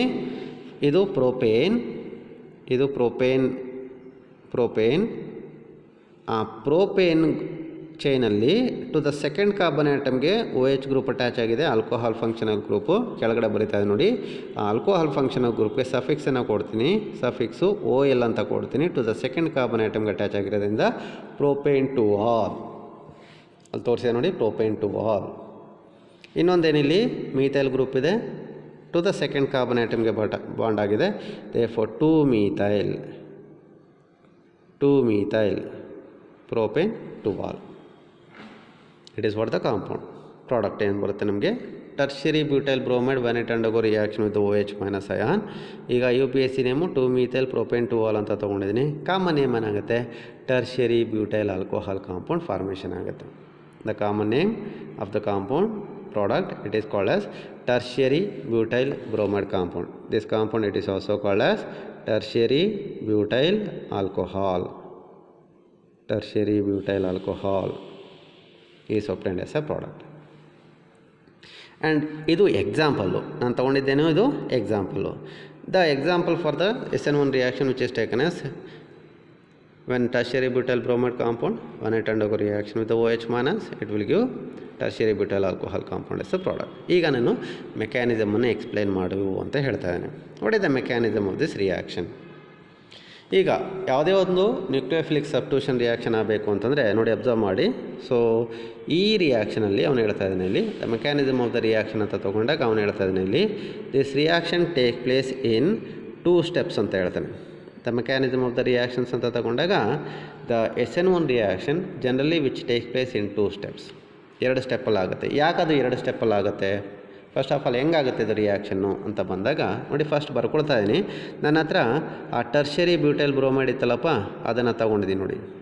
ಟರ್ಷರಿ ಬ್ಯೂಟೈಲ್ ಬ್ರೋಮೈಡ್ ಕಾಂಪೌಂಡನ್ನ ತೊಗೊಂಡಿದ್ದೆ. ಸೊ ಆ ಟರ್ಷರಿ ಬ್ಯೂಟೈಲ್ ಬ್ರೋಮೈಡ್ ಕಾಂಪೌಂಡ್ ಹತ್ರ ನಾನು ಒಂದು ನ್ಯೂಕ್ಲಿಯೋಫೈಲನ್ನು ತೊಗೊಂಬಂದು ಅದರ ಹತ್ರ ಇಟ್ಟೆ. ನಾನು ಅದರ ಹತ್ರ ತೊಗೊಂಬಂದೆ. ಹತ್ರ ತೊಗೊಂಬಂದಾಗ what is that? OH minus. ಈಗ ಈ OH ಮೈನಸ್ ಇದೆಯಲ್ಲ, it is a bulky group ಅಂತ ಹೇಳ್ತೀವಿ. ಎಗೇನ್ ಇಲ್ಲಿ ಈ ಆಲ್ಕೈಲ್ ಹ್ಯಾಲೈಡ್ನ, ಇದು alkyl halide compound. Alkyl halide ಕಾಂಪೌಂಡ್ನಲ್ಲಿ ಅಲ್ಲಿ 2 ಸೆಂಟ್ರ್ ಬರುತ್ತೆ. ಬ್ರೋಮಿನ್ ಆಟಮ್ ಮೇಲೆ ಪ್ಲಸ್ ಚಾರ್ಜ್ ಬರುತ್ತೆ, ಇಲ್ಲಿ ಕಾರ್ಬನ್ ಆಟಮ್ ಮೇಲೆ ಬ್ರೋಮಿನ್ ಆಟಮ್ ಮೇಲೆ ಮೈನಸ್ ಚಾರ್ಜ್ ಬರುತ್ತೆ ಅಲ್ವಾ, ಕಾರ್ಬನ್ ಆಟಮ್ ಮೇಲೆ ಪ್ಲಸ್ ಚಾರ್ಜ್ ಬರುತ್ತೆ. ಹೀಗೆ ದೇರ್ಫೋರ್ ಇದು ಎಲೆಕ್ಟ್ರೋಫಿಲಿಕ್ ಸೆಂಟರು, ಇದು ನ್ಯೂಕ್ಲಿಯೋಫಿಲಿಕ್ ಸೆಂಟರು. ಈಗ ಒಂದು ನ್ಯೂಕ್ಲಿಯೋಫೈಲು ಇಲ್ಲಿ ಬಂದು ಆಲ್ಕೈಲ್ ಹ್ಯಾಲೈಡ್ ಕಾಂಪೌಂಡ್ನಲ್ಲಿ ಯಾವ ಗ್ರೂಪ್ಗೆ ಅಥವಾ ಯಾವ ಸೆಂಟರ್ಗೆ ಅದು ಅಟ್ರಾಕ್ಟ್ ಮಾಡಬೇಕು ಅಥವಾ ಯಾವ ಸೆಂಟರ್ನ ಅಟ್ಯಾಕ್ ಮಾಡಬೇಕು ಅಂತಂದರೆ always that nucleophile it is A negatively charge species and that nucleophile which has to attack the electrophilic centre. Positive centre ಏನಿದೆ ಅಥವಾ ಪಾಸಿಟಿವ್ ಚಾರ್ಜ್ ಏನಿದೆ ಆ ಕಾರ್ಬನ್ ಆಟಮನ್ನು ಅಟ್ಯಾಕ್ ಮಾಡಬೇಕು ಅಂತಂದರೆ ಏನು ಇಲ್ಲಿ ಅಂತಂದರೆ ನೋಡಿ, ಇವಾಗ ಈ OH ಮೈನಸ್ಸು ಈ ಕಾರ್ಬನ್ ಆಟಮ್ ಹತ್ರ ಬರಬೇಕು ಅಂತಂದರೆ which cannot able to come R approach that carbon atom from the right ಸೈಡಿಂದ ಅದನ್ನು ಅಪ್ರೋಚ್ ಮಾಡೋಕ್ಕಾಗೋದಿಲ್ಲ. ಯಾಕೆ ಅದು ರೈಟ್ ಸೈಡಿಂದ ಅಪ್ರೋಚ್ ಮಾಡೋಕ್ಕಾಗೋದಿಲ್ಲ ಅಂತಂದರೆ ಇನ್ ಕೇಸ್ ಏನಾದರೂ OH ಮೈನಸ್ ಏನಾದರೂ ಬಂದು ರೈಟ್ ಸೈಡಿಂದ ಅಪ್ರೋಚ್ ಮಾಡೋಕ್ಕೆ ಹೋದರೆ ಇಲ್ಲಿ BR ಇದೆಯಲ್ಲ, ಈ BR ಮೇಲೆ ಮೈನಸ್ ಚಾರ್ಜ್ ಇದೆ, ಇಲ್ಲಿ ನೆಗೆಟಿವ್ ಚಾರ್ಜ್ ಇದೆ, ಈ ನ್ಯೂಕ್ಲಿಯೋಫೈಲ್ ಮೇಲೂ ನೆಗೆಟಿವ್ ಚಾರ್ಜ್ ಇರುತ್ತೆ. ದೇರ್ಫೋರ್ ಇದೆರಡು ಏನಾಗುತ್ತೆ? ರಿಪಲ್ಷನ್ ಆಗುತ್ತೆ. ಅಂದರೆ OH ಮೈನಸ್ ಏನಾದರೂ ರೈಟ್ ಸೈಡಿಂದ ಬಂದು ಅದನ್ನು ಕಾರ್ಬನ್ ಆಟಮನ್ನು ಅಟ್ಯಾಕ್ ಮಾಡೋಕ್ಕೆ ಹೋದರೆ ಅಲ್ಲಿ BR ಮೈನಸ್ ಅಥವಾ BR ಆಟಮ್ ಏನಿದೆ ಅಥವಾ ನ್ಯೂಕ್ಲಿಯೋಫಿಲಿಕ್ ಸೆಂಟರ್ ಏನಿದೆ, that nucleophilic centre which will repel that nucleophile. Therefore the reaction between this OH minus and carbon which cannot able to attack that from the right side. ಹಾಗಿದ್ರೆ ಯಾವ ಕಡೆಯಿಂದ attack ಮಾಡ್ಬೋದು ಅದು OH minus ಅಂತಂದರೆ from the left ಸೈಡಿಂದ ಏನಾದರೂ attack ಮಾಡ್ಬೋದಾ ಅಂತ ನೋಡಿ ಬಂದರೆ ಅಟ್ಯಾಕ್ ಮಾಡ್ಬೋದು. ಬಟ್ ಅಟ್ಯಾಕ್ ಮಾಡಬೇಕಾದ್ರೆ ಇಲ್ಲಿ ನೋಡಿ, already this carbon atom which is bonded to 3 bulky methyl groups like this. ಅದನ್ನು ಬಿಡಿಸಿ ಬರ್ಕೊಳ್ಳಿ ಗೊತ್ತಾಗುತ್ತೆ ನಿಮಗೆ. ಸೊ ಒಂದು carbon atom 3 hydrogen ಆಟಮ್ಗೆ with covalent bond attack ಆಗಿರುತ್ತೆ, ಬಾಂಡ್ ಆಗಿರುತ್ತೆ. ಸೊ ಆವಾಗ ನಿಮ್ಗೆ ಗೊತ್ತಾಗುತ್ತೆ ಒಂದೊಂದು methyl group it is bulky nature ಅಂತ ಹೇಳ್ತೀವಿ. ಬಲ್ಕಿ ಅಂತಂದರೆ ಅಲ್ಲಿರುವಂಥ ಸ್ಪೇಸ್ನೆಲ್ಲ ತಾನು ಆಕ್ಯುಪೈ ಮಾಡ್ಕೊಂಡ್ಬಿಟ್ಟಿರುತ್ತೆ. ಇವಾಗ ಏನಾದರೂ ಇಲ್ಲಿ OH ಮೈನಸ್ ಈ ಕಾರ್ಬನ್ ಆಟಮನ್ನು ಅಟ್ಯಾಕ್ ಮಾಡಬೇಕು ಅಂತಂದರೆ ಇದೇನು ಮಾಡ್ತಾಯಿದೆ, ಈ 2 ಬಲ್ಕಿ ಗ್ರೂಪು ಅಥವಾ ಈ 3 ಬಲ್ಕಿ ಮೀಥೈಲ್ ಗ್ರೂಪ್ಸ್ ಏನಿದೆ ಅದೇನು ಮಾಡುತ್ತೆ, ಆ ನ್ಯೂಕ್ಲಿಯೋಫೈಲನ್ನು ತಡೀತಿದೆ. ಅದನ್ನು ನಾವು ಸ್ಟೆರಿಕ್ ಹಿಂಡ್ರೆನ್ಸ್ ಅಂತ ಕರಿತೀವಿ. Due to the steric hindrance, ಆ ಸ್ಟೆರಿಕ್ ಹಿಂಡ್ರೆನ್ಸ್ ಏನಕ್ಕೆ ಬರ್ತಾ ಇದೆ? It is because of the bulky methyl groups. ಇಲ್ಲಿ ಬಲ್ಕಿ ಮೀಥೈಲ್ ಗ್ರೂಪ್ಸ್ ಇದೆ, ಅದ್ರ ಜೊತೆಗೆ ಈ ನ್ಯೂಕ್ಲಿಯೋಫೈಲ್ ಏನಿದೆ, ನ್ಯೂಕ್ಲಿಯೋಫೈಲು ಇಟ್ ಈಸ್ ಬಲ್ಕಿ ನ್ಯೂಕ್ಲಿಯೋಫೈಲ್ ಅಂತ ಹೇಳ್ತೀವಿ. ಫ್ರಮ್ ದ ಲೆಫ್ಟ್ ಸೈಡಿಂದನೂ ಕೂಡ ಈ ಕಾರ್ಬನ್ ಆಟಮನ್ನು ಅದು ಅಟ್ಯಾಕ್ ಮಾಡೋಕ್ಕಾಗೋದಿಲ್ಲ. ಯಾಕೆ ಮಾಡೋಕ್ಕಾಗೋದಿಲ್ಲ ಅಂತಲೇ ಅದಕ್ಕೆ ಜಾಗ ಸಿಗ್ತಾಯಿಲ್ಲ ಅಟ್ಯಾಕ್ ಮಾಡೋದಕ್ಕೆ, ಕಾರ್ಬನ್ ಆಟಮನ್ನು ಅಟ್ರ್ಯಾಕ್ಟ್ ಮಾಡೋದಕ್ಕೆ ಅಥವಾ ಕಾರ್ಬನ್ ಆಟಮು ನ್ಯೂಕ್ಲಿಯೋಫೈಲ್ನ ಅಟ್ರ್ಯಾಕ್ಟ್ ಮಾಡೋದಕ್ಕೆ ಅದಕ್ಕೆ ಜಾಗ ಸಿಗ್ತಾಯಿಲ್ಲ. ಯಾಕೆ ಸಿಗ್ತಾಯಿಲ್ಲ? Due to the presence of the 3 bulky methyl groups. And therefore ಇವಾಗ ಏನಾಗುತ್ತೆ, ಈ ಕಂಡೀಷನಲ್ಲಿ ನಮಗೆ ಇಲ್ಲಿ ಜಾಗ ಸಾಕಾಗಿಲ್ಲ. ಲೆಫ್ಟ್ ಸೈಡಿಂದನೂ ಅಟ್ಯಾಕ್ ಮಾಡೋಕ್ಕಾಗ್ತಾಯಿಲ್ಲ ಅಥವಾ ರೈಟ್ ಸೈಡಿಂದನೂ ಅಟ್ಯಾಕ್ ಮಾಡೋಕ್ಕಾಗ್ತಾಯಿಲ್ಲ. ದೇರ್ಫೋರ್ ಇವಾಗ ಏನು ಮಾಡಬೇಕು ಅಂತಂದರೆ ನಾನು ಅದಕ್ಕೆ ಒಂದು ಸ್ವಲ್ಪ ಜಾಗ ಮಾಡಿಕೊಡ್ಬೇಕು, ನ್ಯೂಕ್ಲಿಯೋಫೈಲ್ಗೆ ಜಾಗ ಮಾಡಿಕೊಡ್ಬೇಕು ಅಟ್ಯಾಕ್ ಮಾಡೋದಕ್ಕೆ. ಹೆಂಗೆ ಮಾಡಿಕೊಡ್ತೀನಿ ಅಂತ ಬಂದಾಗ ಆ ಮೆಕ್ಯಾನಿಸಮ್ ನಿಮಗೆ ಇಲ್ಲಿ ಎಕ್ಸ್ಪ್ಲೈನ್ ಮಾಡ್ತಾಯಿದ್ದೆ. ಸೊ ಏನದು ಮೆಕ್ಯಾನಿಸಮ್ ಅಂತ ಬಂದಾಗ ನಾನು ಆಲ್ರೆಡಿ ಹೇಳ್ದಂಗೆ, ಸೊ ಇಲ್ಲಿ SN1 reaction normally which take place in 2 steps, 2 ಸ್ಟೆಪ್ಪಲ್ಲಿ ಆಗುತ್ತೆ. ಅದು ಹೆಂಗಾಗುತ್ತೆ ಅದು? What are the 2 steps of the mechanism of this SN1 reaction ಅಂತ ತೊಗೊಂಡ್ರೆ, the first step of the mechanism which is taken as formation of carbocation ಅಂತ ಹೇಳ್ತಾನೆ. Formation of carbocation ನಮ್ಗೆ already ಗೊತ್ತಿದೆ. So ಇಲ್ಲಿ ಒಂದು ಕಾರ್ಬೋಕ್ಯಾಟಯಾನ್ ಫಾರ್ಮೇಷನ್ ಆಗುತ್ತೆ, ಹೆಂಗಾಗುತ್ತೆ ಅನ್ನೋದನ್ನು ನೋಡೋಣ. ಗೊತ್ತಾಗ್ತಿದೆಯಲ್ಲ? Therefore the 2 ಸ್ಟೆಪ್ಸಲ್ಲಿ the first step which is taken as formation of the carbocation. ಏನದು ಫಾರ್ಮೇಷನ್ ಆಫ್ ದ ಕಾರ್ಬೋಕ್ಯಾಟಯಾನ್? ನೋಡಿ, state is very simple. In the first ಸ್ಟೆಪ್ಪಲ್ಲಿ ಏನಾಗುತ್ತೆ ಅಂತಂದರೆ, ಸೊ ನಾನು ಏನು ತೊಗೊಂಡಿದ್ದೀನಿ, ಟರ್ಷರಿ ಬ್ಯೂಟೈಲ್ ಬ್ರೋಮೈಡ್ ಕಾಂಪೌಂಡ್ ಅಂತ ಏನು ತೊಗೊಂಡಿದ್ದೆ, ಆ tertiary butyl bromide compound alone, ಅದೊಂದೇ ಕಾಂಪೌಂಡು ಫಸ್ಟು ಒಂದು ಸ್ಟೆಪ್ ರಿಯಾಕ್ಷನ್ ಆಗ್ತಾಯಿದೆ. ಏನದು ರಿಯಾಕ್ಷನ್ನು ಅಂತಂದರೆ, in the presence of that solvent, in the presence of the ಪ್ರೋಟಿಕ್ solvent ಅಂತ ಹೇಳ್ತಾನೆ, in the presence of sodium hydroxide ಅಥವಾ KOH ಏನಾಗುತ್ತೆ, ಫಸ್ಟು ಈ ಕಾಂಪೌಂಡ್ ಏನಾಗುತ್ತೆ, ಇಲ್ಲಿ ಹೆಟ್ರೋಲಿಟಿಕ್ cleavage of this bond take place. ಅಲ್ಲಿ CBr ಬಾಂಡ್ ಇದೆಯಲ್ಲ, ಆ CBr ಬಾಂಡು ಬ್ರೇಕ್ ಆಗುತ್ತೆ. ಬ್ರೇಕ್ ಆದಾಗ ನನಗೆ ಇಲ್ಲಿ ನನಗೆ 2 ಸ್ಪೀಸೀಸ್ ಫಾರ್ಮೇಷನ್ ಆಗುತ್ತೆ, 2 ರಿಯಾಕ್ಷನ್ ಇಂಟರ್ಮೀಡಿಯೇಟ್ ಫಾರ್ಮೇಷನ್ ಆಗುತ್ತೆ. ಒಂದು ರಿಯಾಕ್ಷನ್ ಇಂಟರ್ಮೀಡಿಯೇಟ್ ನನಗೆ ನೋಡಿ ಹಿಂಗೆ ಸಿಗುತ್ತೆ. ಏನದು ಅಲ್ಲಿ C B R bond break ಆಯ್ತಲ್ಲ, ಬ್ರೇಕ್ ಆದಾಗ ಇನ್ನು ಉಳ್ಕೊಳ್ಳೋದು ಸೊ ಈ ಗ್ರೂಪಲ್ಲಿ ಇದರಿಂದ ಉಳ್ಕೊಳ್ಳುತ್ತೆ. 3 CH3 ಗ್ರೂಪ್ ಇದೆ, ಸೆಂಟ್ರಲ್ ಕಾರ್ಬನ್ ಐಟಮ್ ಇದೆ. ಎಲೆಕ್ಟ್ರೋಲೈಟಿಕ್ ಫ್ಯೂಷನ್ ಆದಾಗ ಅಥವಾ ಕ್ಲೀವೇಜ್ ಆದಾಗ ಈ ಕಾರ್ಬನ್ ಐಟಮ್ ಮೇಲೆ ಕ್ಲಿಯರ್ ಪ್ಲಸ್ ಚಾರ್ಜ್ ಬರುತ್ತೆ, ಒಂದು ಯೂನಿಟ್ ಪಾಸಿಟಿವ್ ಚಾರ್ಜ್ ಫಾರ್ಮೇಷನ್ ಆಗುತ್ತೆ ಅಥವಾ ಜನರೇಟ್ ಆಗುತ್ತೆ ಕಾರ್ಬನ್ ಐಟಮ್ ಮೇಲೆ. ಇದು ನೋಡಿ, ಕಾರ್ಬನ್ ಐಟಮ್ ಮೇಲೆ ಪಾಸಿಟಿವ್ ಚಾರ್ಜ್ ಇದ್ದರೆ it is called as carbocation. Therefore, the name of the carbocation it is taken as tertiary butyl. It is called as tertiary butyl carbocation ಅಂತ ಹೇಳ್ತೀವಿ. ಇದು first ಏನೆಲ್ಲ ಕಲ್ತ್ಕೊಂಡಿದ್ದೀರಿ, ಇದನ್ನು ಟರ್ಷರಿ ಬ್ಯೂಟೈಲ್ ಕಾರ್ಬೋಕ್ಯಾಟಯನ್ ಫಾರ್ಮೇಷನ್ ಆಗುತ್ತೆ. Plus ಅದ್ರ ಜೊತೆಗೆ Br- split ಆಗುತ್ತೆ, separate ಆಗುತ್ತೆ. And it is all about the first step of the mechanism. ಸರಿ, ಯಾಕೆ ಆಗಬೇಕಿದು ನಿಮ್ಮ ಕ್ವಶನ್ ಬರುತ್ತೆ ಇವಾಗ. ಯಾಕೆ ಆಗಬೇಕಿದು? ಹೆಟ್ರೋಲಿಟಿಕ್ ಕ್ಲೀವೇಜ್ ಯಾಕೆ ಆಗಬೇಕು? So tertiary butyl bromide compound ಯಾಕೆ ಫ್ಯೂಷನ್ ಆಗಬೇಕದು, ಯಾಕೆ ಬ್ರೇಕ್ ಆಗಬೇಕು, ಯಾಕೆ ಬ್ರೇಕ್ ಆಗಿ ನಮಗೆ ಅಲ್ಲಿ ಕಾರ್ಬೋಕ್ಯಾಟಯನ್ ಕೊಡಬೇಕು ಅಂತಂದರೆ, in order to provide the space for the incoming nucleophile. ಆ ಇನ್ಕಮಿಂಗ್ ನ್ಯೂಕ್ಲಿಯೋಫೈಲ್ OH- ಜಾಗ ಮಾಡಿಕೊಡ್ಬೇಕಲ್ಲ, ಅಥವಾ ಈಸಿಲಿ ಅದು ಆ ಸೆಂಟ್ರಲ್ ಕಾರ್ಬನ್ ಐಟಮನ್ನು ಅಟ್ಯಾಕ್ ಮಾಡೋದಕ್ಕೆ ಅದಕ್ಕೆ ಒಂದು ಫೆಸಿಲಿಟಿನ ಮಾಡಿಕೊಡ್ಬೇಕು. ಆ ಫೆಸಿಲಿಟಿನ ಮಾಡಿಕೊಡ್ಬೇಕು ಅಂತ ನಾನು ಬ್ರೋಮಿನ್ ಆಟಮ್ ಅದ್ರ ಜೊತೆಗೇನೆ ಇದ್ದರೆ ಸಾಧ್ಯ ಇಲ್ಲ, ಒಂದು ಕಡೆಯಿಂದ ಅಟ್ಯಾಕ್ ಮಾಡೋಕ್ಕಾಗೋದೇ ಇಲ್ಲ. ಯಾಕಂದರೆ ಅದ್ರ ಮೇಲೆ ಬ್ರೋಮಿನ್ ಆಟಮ್ ಮೇಲೆ ನೆಗೆಟಿವ್ ಚಾರ್ಜ್ ಇದ್ಬಿಡುತ್ತೆ. ಅದೇನು ಮಾಡುತ್ತೆ, ಬಂದದ್ದನ್ನು ಒದ್ದು ಆಚೆಗೆ ಕಳಿಸ್ಬಿಡುತ್ತೆ, ಮತ್ತೆ ಒದ್ದೋಡಿಸ್ಬಿಡುತ್ತೆ ಅದು ಆಚೆಗೆ. ವೆರಾಸ್ ಈಗ ನೋಡಿ 2 ಮಾಡ್ತಾಯಿದ್ದೀನಿ ನಾನು. ಒಂದು, ಅಲ್ಲಿ ಆ ನ್ಯೂಕ್ಲಿಯೋಫೈಲು ಕಾರ್ಬನ್ ಐಟಮನ್ನು ಅಟ್ಯಾಕ್ ಮಾಡಬೇಕು ಅಂತಂದರೆ ಅಲ್ಲಿ ತಡೆಗೋಡೆಯಾಗಿ ಏನು ನಿಂತಿದೆ ಬ್ರೋಮಿನ್ ಆಟಮು, ಆ ಬ್ರೋಮಿನ್ ಆಟಮನ್ನು ಅಲ್ಲಿಂದ ಕಿತ್ತಾಕ್ತೀನಿ ಫಸ್ಟು. ಅದ್ರ ಜೊತೆಗೆ ಆ ನ್ಯೂಕ್ಲಿಯೋಫೈಲು ಸೆಂಟ್ರಲ್ ಕಾರ್ಬನ್ ಐಟಮನ್ನು ಅಟ್ಯಾಕ್ ಮಾಡಬೇಕು ಅಂತ ಸ್ವಲ್ಪ ಸ್ಪೇಸ್ ಬೇಕು, ಅದಕ್ಕೆ ಎನಫ್ ಸ್ಪೇಸ್ ಬೇಕು. ಆ ಎನಫ್ ಸ್ಪೇಸನ್ನು ಮಾಡ್ಕೊಡೋದಕ್ಕೆ ನಾನಿಲ್ಲಿ ಹೆಟ್ರೋಲಿಟಿಕ್ ಕ್ಲೀವೇಜನ್ನು ಮಾಡ್ತಾಯಿದ್ದೀನಿ. First ಸ್ಟೆಪ್ಪಲ್ಲಿ tertiary butyl bromide compound undergo ಹೆಟ್ರೋಲಿಟಿಕ್ cleavage to form 2 species 2 reaction intermediates. ಒಂದು ಟರ್ಷರಿ ಬ್ಯೂಟೈಲ್ ಕಾರ್ಬೋಕ್ಯಾಟಯನ್ ಫಾರ್ಮೇಷನ್ ಆಗುತ್ತೆ, ಪ್ಲಸ್ Br- ಫಾರ್ಮೇಷನ್ ಆಗುತ್ತೆ. ಇದು first step of the mechanism. ನಿಮ್ಗೆ ಅರ್ಥ ಆಗಿದೆ ಅಂತ ಅಂದ್ಕೊಳ್ತೀನಿ. ಸೊ ಯಾಕದು ಹೆಟ್ರೋಲಿಟಿಕ್ ಕ್ಲೀವೇಜ್ ಆಗಬೇಕು, ಯಾಕದಾಗಬೇಕು ಅಂತಂದರೆ, ಒಂದು, so to remove the negatively charge bromine atom, and ಇನ್ನೊಂದು to provide the space for the ಅಪ್ರೋಚ್ಮೆಂಟ್ of the nucleophile over the carbon atom of the alkyl group. Therefore, the step 1 it is taken as the first step ಅಂತ ತಗೊಂಡಿದ್ದೀನಿ. ಹೆಟ್ರೋಲಿಟಿಕ್ cleavage of tertiary butyl bromide take place to form tertiary butyl carbocation plus Br-. ನೋಡಿ, ಇಲ್ಲಿ tertiary butyl carbocation ನಾನು already ತೋರಿಸ್ದೆ. ಇಲ್ಲಿ ಸೆಂಟಲ್ಲಿ ಹಿಂಗೆ ತೋರಿಸ್ಬಿಟ್ಟಿದ್ದಾನೆ ಅವನು. ಇಲ್ಲಿ 3 CH3 ತೋರಿಸಿದ್ದಾನೆ, ಇಲ್ಲಿ 3 CH3 ಇದೆ, CH3 ಇದೆಯಲ್ಲ. ಬಟ್ ಸೆಂಟ್ರಲ್ಲಿ ಏನೂ ತೋರಿಸಿಲ್ಲ ಅಂತಂದರೆ ಆ ಜಂಕ್ಷನಲ್ಲಿ ಒಂದು ಕಾರ್ಬನ್ ಐಟಮ್ ಇದೆ ಅಂತ ಅರ್ಥ ಮಾಡ್ಕೋಬೇಕು ನೀವು ಇಲ್ಲಿ. ಅಥವಾ ನೀವು ಇದನ್ನು ಹೀಗೂ ಬರ್ಕೊಳ್ಬೋದು ನೋಡಿ, ಹೀಗೆ ಬರ್ಕೋಬೋದು. ಸೆಂಟ್ರಲ್ಲಿ ಎಲ್ಲೊಂದು ಕಾರ್ಬನ್ ಐಟಮ್ ಇದೆ, ಅದ್ರ ಮೇಲೆ ಪಾಸಿಟಿವ್ ಚಾರ್ಜ್ ಇದೆ. That carbon atom which is bonded to 3 methyl group, ಇದು ಕಾರ್ಬೋಕ್ಯಾಟಯನ್. ಇಲ್ಲಿ ಹಿಂಗೆ ತೋರಿಸಿದ್ದಾನೆ, ಸೆಂಟ್ರಲ್ಲಿ ಜಸ್ಟ್ ಪಾಯಿಂಟನ್ನು ತೋರಿಸಿದ್ದಾನೆ, ಆ ಪಾಯಿಂಟಲ್ಲಿ ಒಂದು ಕಾರ್ಬನ್ ಐಟಮ್ ಇದೆ, ಮರಿಬೇಡಿ. Therefore, ಒಂದು ಟರ್ಷರಿ ಬ್ಯೂಟೈಲ್ ಕಾರ್ಬೋಕ್ಯಾಟಯನ್ ಫಾರ್ಮೇಷನ್ ಆಗುತ್ತೆ, ಆ್ಯಂಡ್ ಬ್ರೋಮಿನ್ ಆಟಮ್ ಅಥವಾ ಬ್ರೋಮೈಡ್ ಅಯಾನ್ ಫಾರ್ಮೇಷನ್ ಆಗುತ್ತೆ, ಅದು ಬ್ರೋಮೈಡ್ ಅಯಾನ್ ಸಿಗುತ್ತೆ. ದ ಸೆಕೆಂಡ್ ಸ್ಟೆಪ್ ಏನು, ಇವಾಗ ನೋಡಿ ಅಲ್ಲಿ OH- ಇದೆಯಲ್ಲ ನ್ಯೂಕ್ಲಿಯೋಫೈಲು, that nucleophile will attack the carbocation very easily. So after once the carbocation which is formed year, ನೋಡಿ ಈಗ ಕಾರ್ಬೋಕ್ಯಾಟಯನ್ ಫಾರ್ಮೇಷನ್ ಆಯ್ತಲ್ಲ. ಈಗ ನನಗೊಂದು ಪ್ಲೇನಾರ್ ಕಾರ್ಬೋಕ್ಯಾಟಯನ್ ಫಾರ್ಮೇಷನ್ ಆಯಿತು ನನಗಿಲ್ಲಿ. ಪ್ಲೇನಾರ್ ಕಾರ್ಬೋಕ್ಯಾಟಯನ್ ಅಂತಂದರೆ, ಸೊ ಒಂದಕ್ಕೊಂದು ಆ ಮೀಥೈಲ್ ಗ್ರೂಪ್ ಹತ್ತಿರದಲ್ಲಿತ್ತು, ಮೊದಲು 4 ಮಾಡಿದ್ದರಿಂದ ಒಂದಕ್ಕೊಂದು ಹತ್ತಿರದಲ್ಲಿತ್ತು. ಇವಾಗ ಏನಾಯಿತು, ಒಂದು ಬ್ರೋಮಿನ್ ಆಟಮನ್ನು ಕಿತ್ತು ಆಚೆ ಹಾಕಿರೋದ್ರಿಂದ ನಾವು, ಸೊ ಇವಾಗ ಏನಾಗುತ್ತೆ, ತಾನೇ CH3 ಗ್ರೂಪ್ಗಳು ಒಂದು ಅರೇಂಜ್ಮೆಂಟ್ ಓರಿಯೆಂಟೇಷನಲ್ಲಿ ಅರೇಂಜ್ಮೆಂಟ್ ಆಗಿ, ಸೊ ಇವಾಗ ಆ ಇನ್ಕಮಿಂಗ್ ನ್ಯೂಕ್ಲಿಯೋಫೈಲ್ ಏನಿದೆ OH- ಏನಿದೆ, ಆ OH- ಇವಾಗ which is very free to attack that carbocation from either of the sides. ಯಾವ ಸೈಡಿಂದ ಬೇಕಾದರೂ ಅದು ಅಟ್ಯಾಕ್ ಮಾಡ್ಬೋದು. ನೋಡಿ, ರೈಟಿಂದಾದರೂ ಅಟ್ಯಾಕ್ ಮಾಡ್ಬೋದು. ಈಗ ಬ್ರೋಮಿನ್ ಆಟಮ್ ಇಲ್ಲ, ರೈಟಿಂದಾದರೂ ಅಟ್ಯಾಕ್ ಮಾಡ್ಬೋದು, ಲೆಫ್ಟಿಂದಾದರೂ ಅಟ್ಯಾಕ್ ಮಾಡ್ಬೋದು, ಈ ಜಾಗದಿಂದಾದರೂ ಅಟ್ಯಾಕ್ ಮಾಡ್ಬೋದು, ಅಥವಾ ಇನ್ನೂ ಒಂದು ಜಾಗ ತೋರಿಸ್ತೀನಿ ನೋಡಿ, ಇಲ್ಲಿಂದಾದರೂ ಅಟ್ಯಾಕ್ ಮಾಡ್ಬೋದು. ಫ್ರಮ್ ಆಲ್ ದ 3 ಸೈಡ್ಸಿಂದ ಅದು ಈಸಿಲಿ ಅಟ್ಯಾಕ್ ಮಾಡ್ಬೋದು. ಈಸಿಲಿ ಅಟ್ಯಾಕ್ ಮಾಡುತ್ತೆ, ಯಾವುದಾದ್ರು ಒಂದು ಕಡೆಯಿಂದ ಅಟ್ಯಾಕ್ ಮಾಡಿ. ಸೊ ಅದೇನಾಗುತ್ತೆ, OH- ಅಥವಾ nucleophile is bonded to the central positively charge carbon atom ಅಥವಾ ಎಲೆಕ್ಟ್ರೋಫಿಲಿಕ್ ಸೆಂಟರ್ಗೆ ಬಾಂಡ್ ಆಗುತ್ತೆ.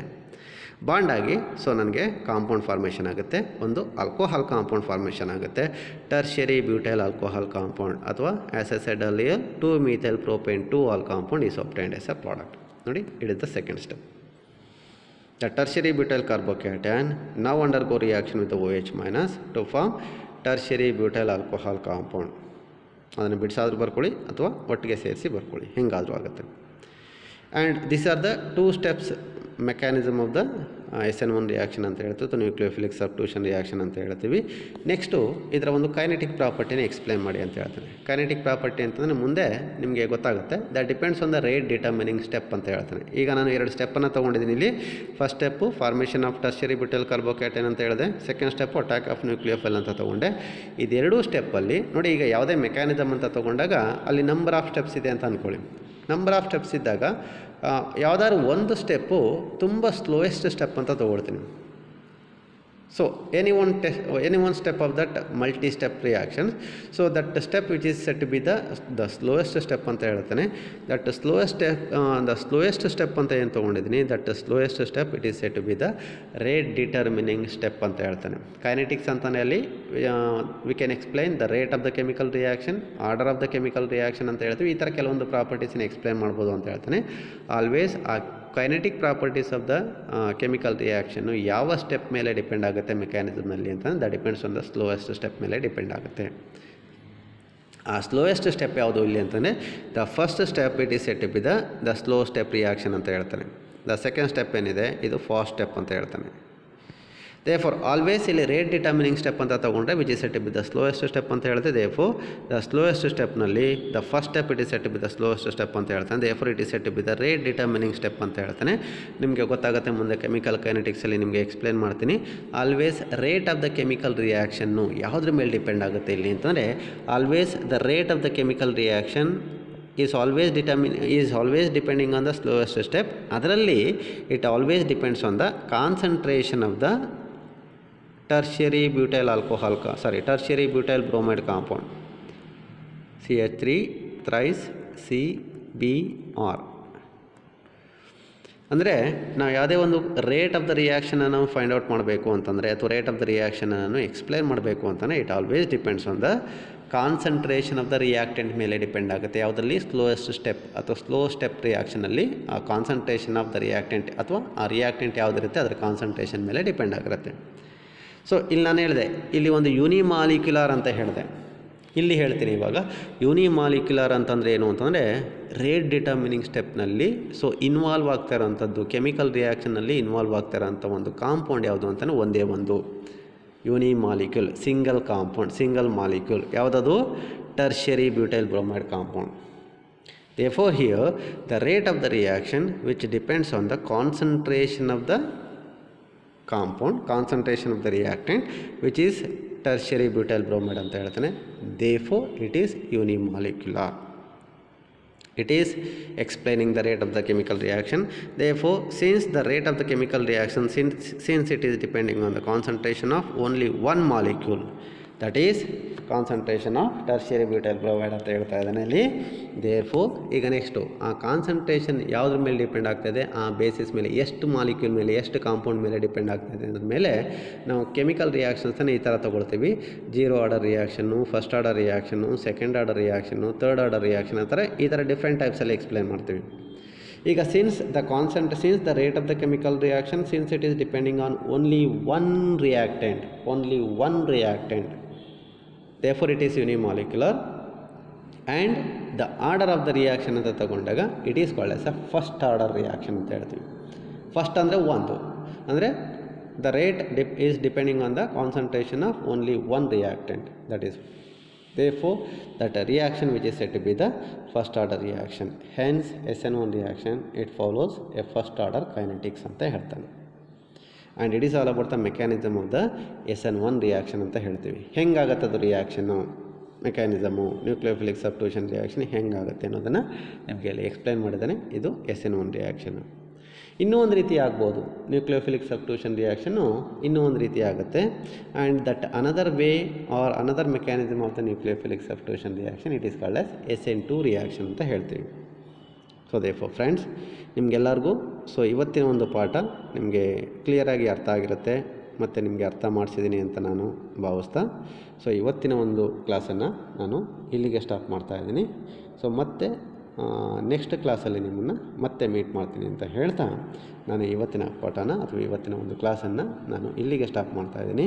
ನಿಮಗೆಲ್ಲರಿಗೂ ಥ್ಯಾಂಕ್ ಯು ಹೇಳ್ತಾ ಮತ್ತು ಈ ಸಂಬಂಧ ಅಥವಾ ರಿಗಾರ್ಡಿಂಗ್ ಟು ದಿಸ್ ಟಾಪಿಕ್ಸ್ ಒಂದಷ್ಟು ಅಸೈನ್ಮೆಂಟ್ ಕ್ವೆಶನ್ಸನ್ನು ನಿಮಗೆ ಪೋಸ್ಟ್ ಮಾಡ್ತೀನಿ, ಅದನ್ನು ಬರೆದು ನೀವು ಇಟ್ಕೊಳ್ಳಿ ಮತ್ತು ನನಗೆ ಶೇರ್ ಮಾಡಿ ಅಂತ ಹೇಳ್ತಾ ನಾನು ಇಲ್ಲಿಂದ ಸೈನ್ ಆಫ್ ಆಗ್ತಾಯಿದ್ದೀನಿ. ಎಲ್ಲರಿಗೂ ಥ್ಯಾಂಕ್ ಯು ವೆರಿ ಮಚ್.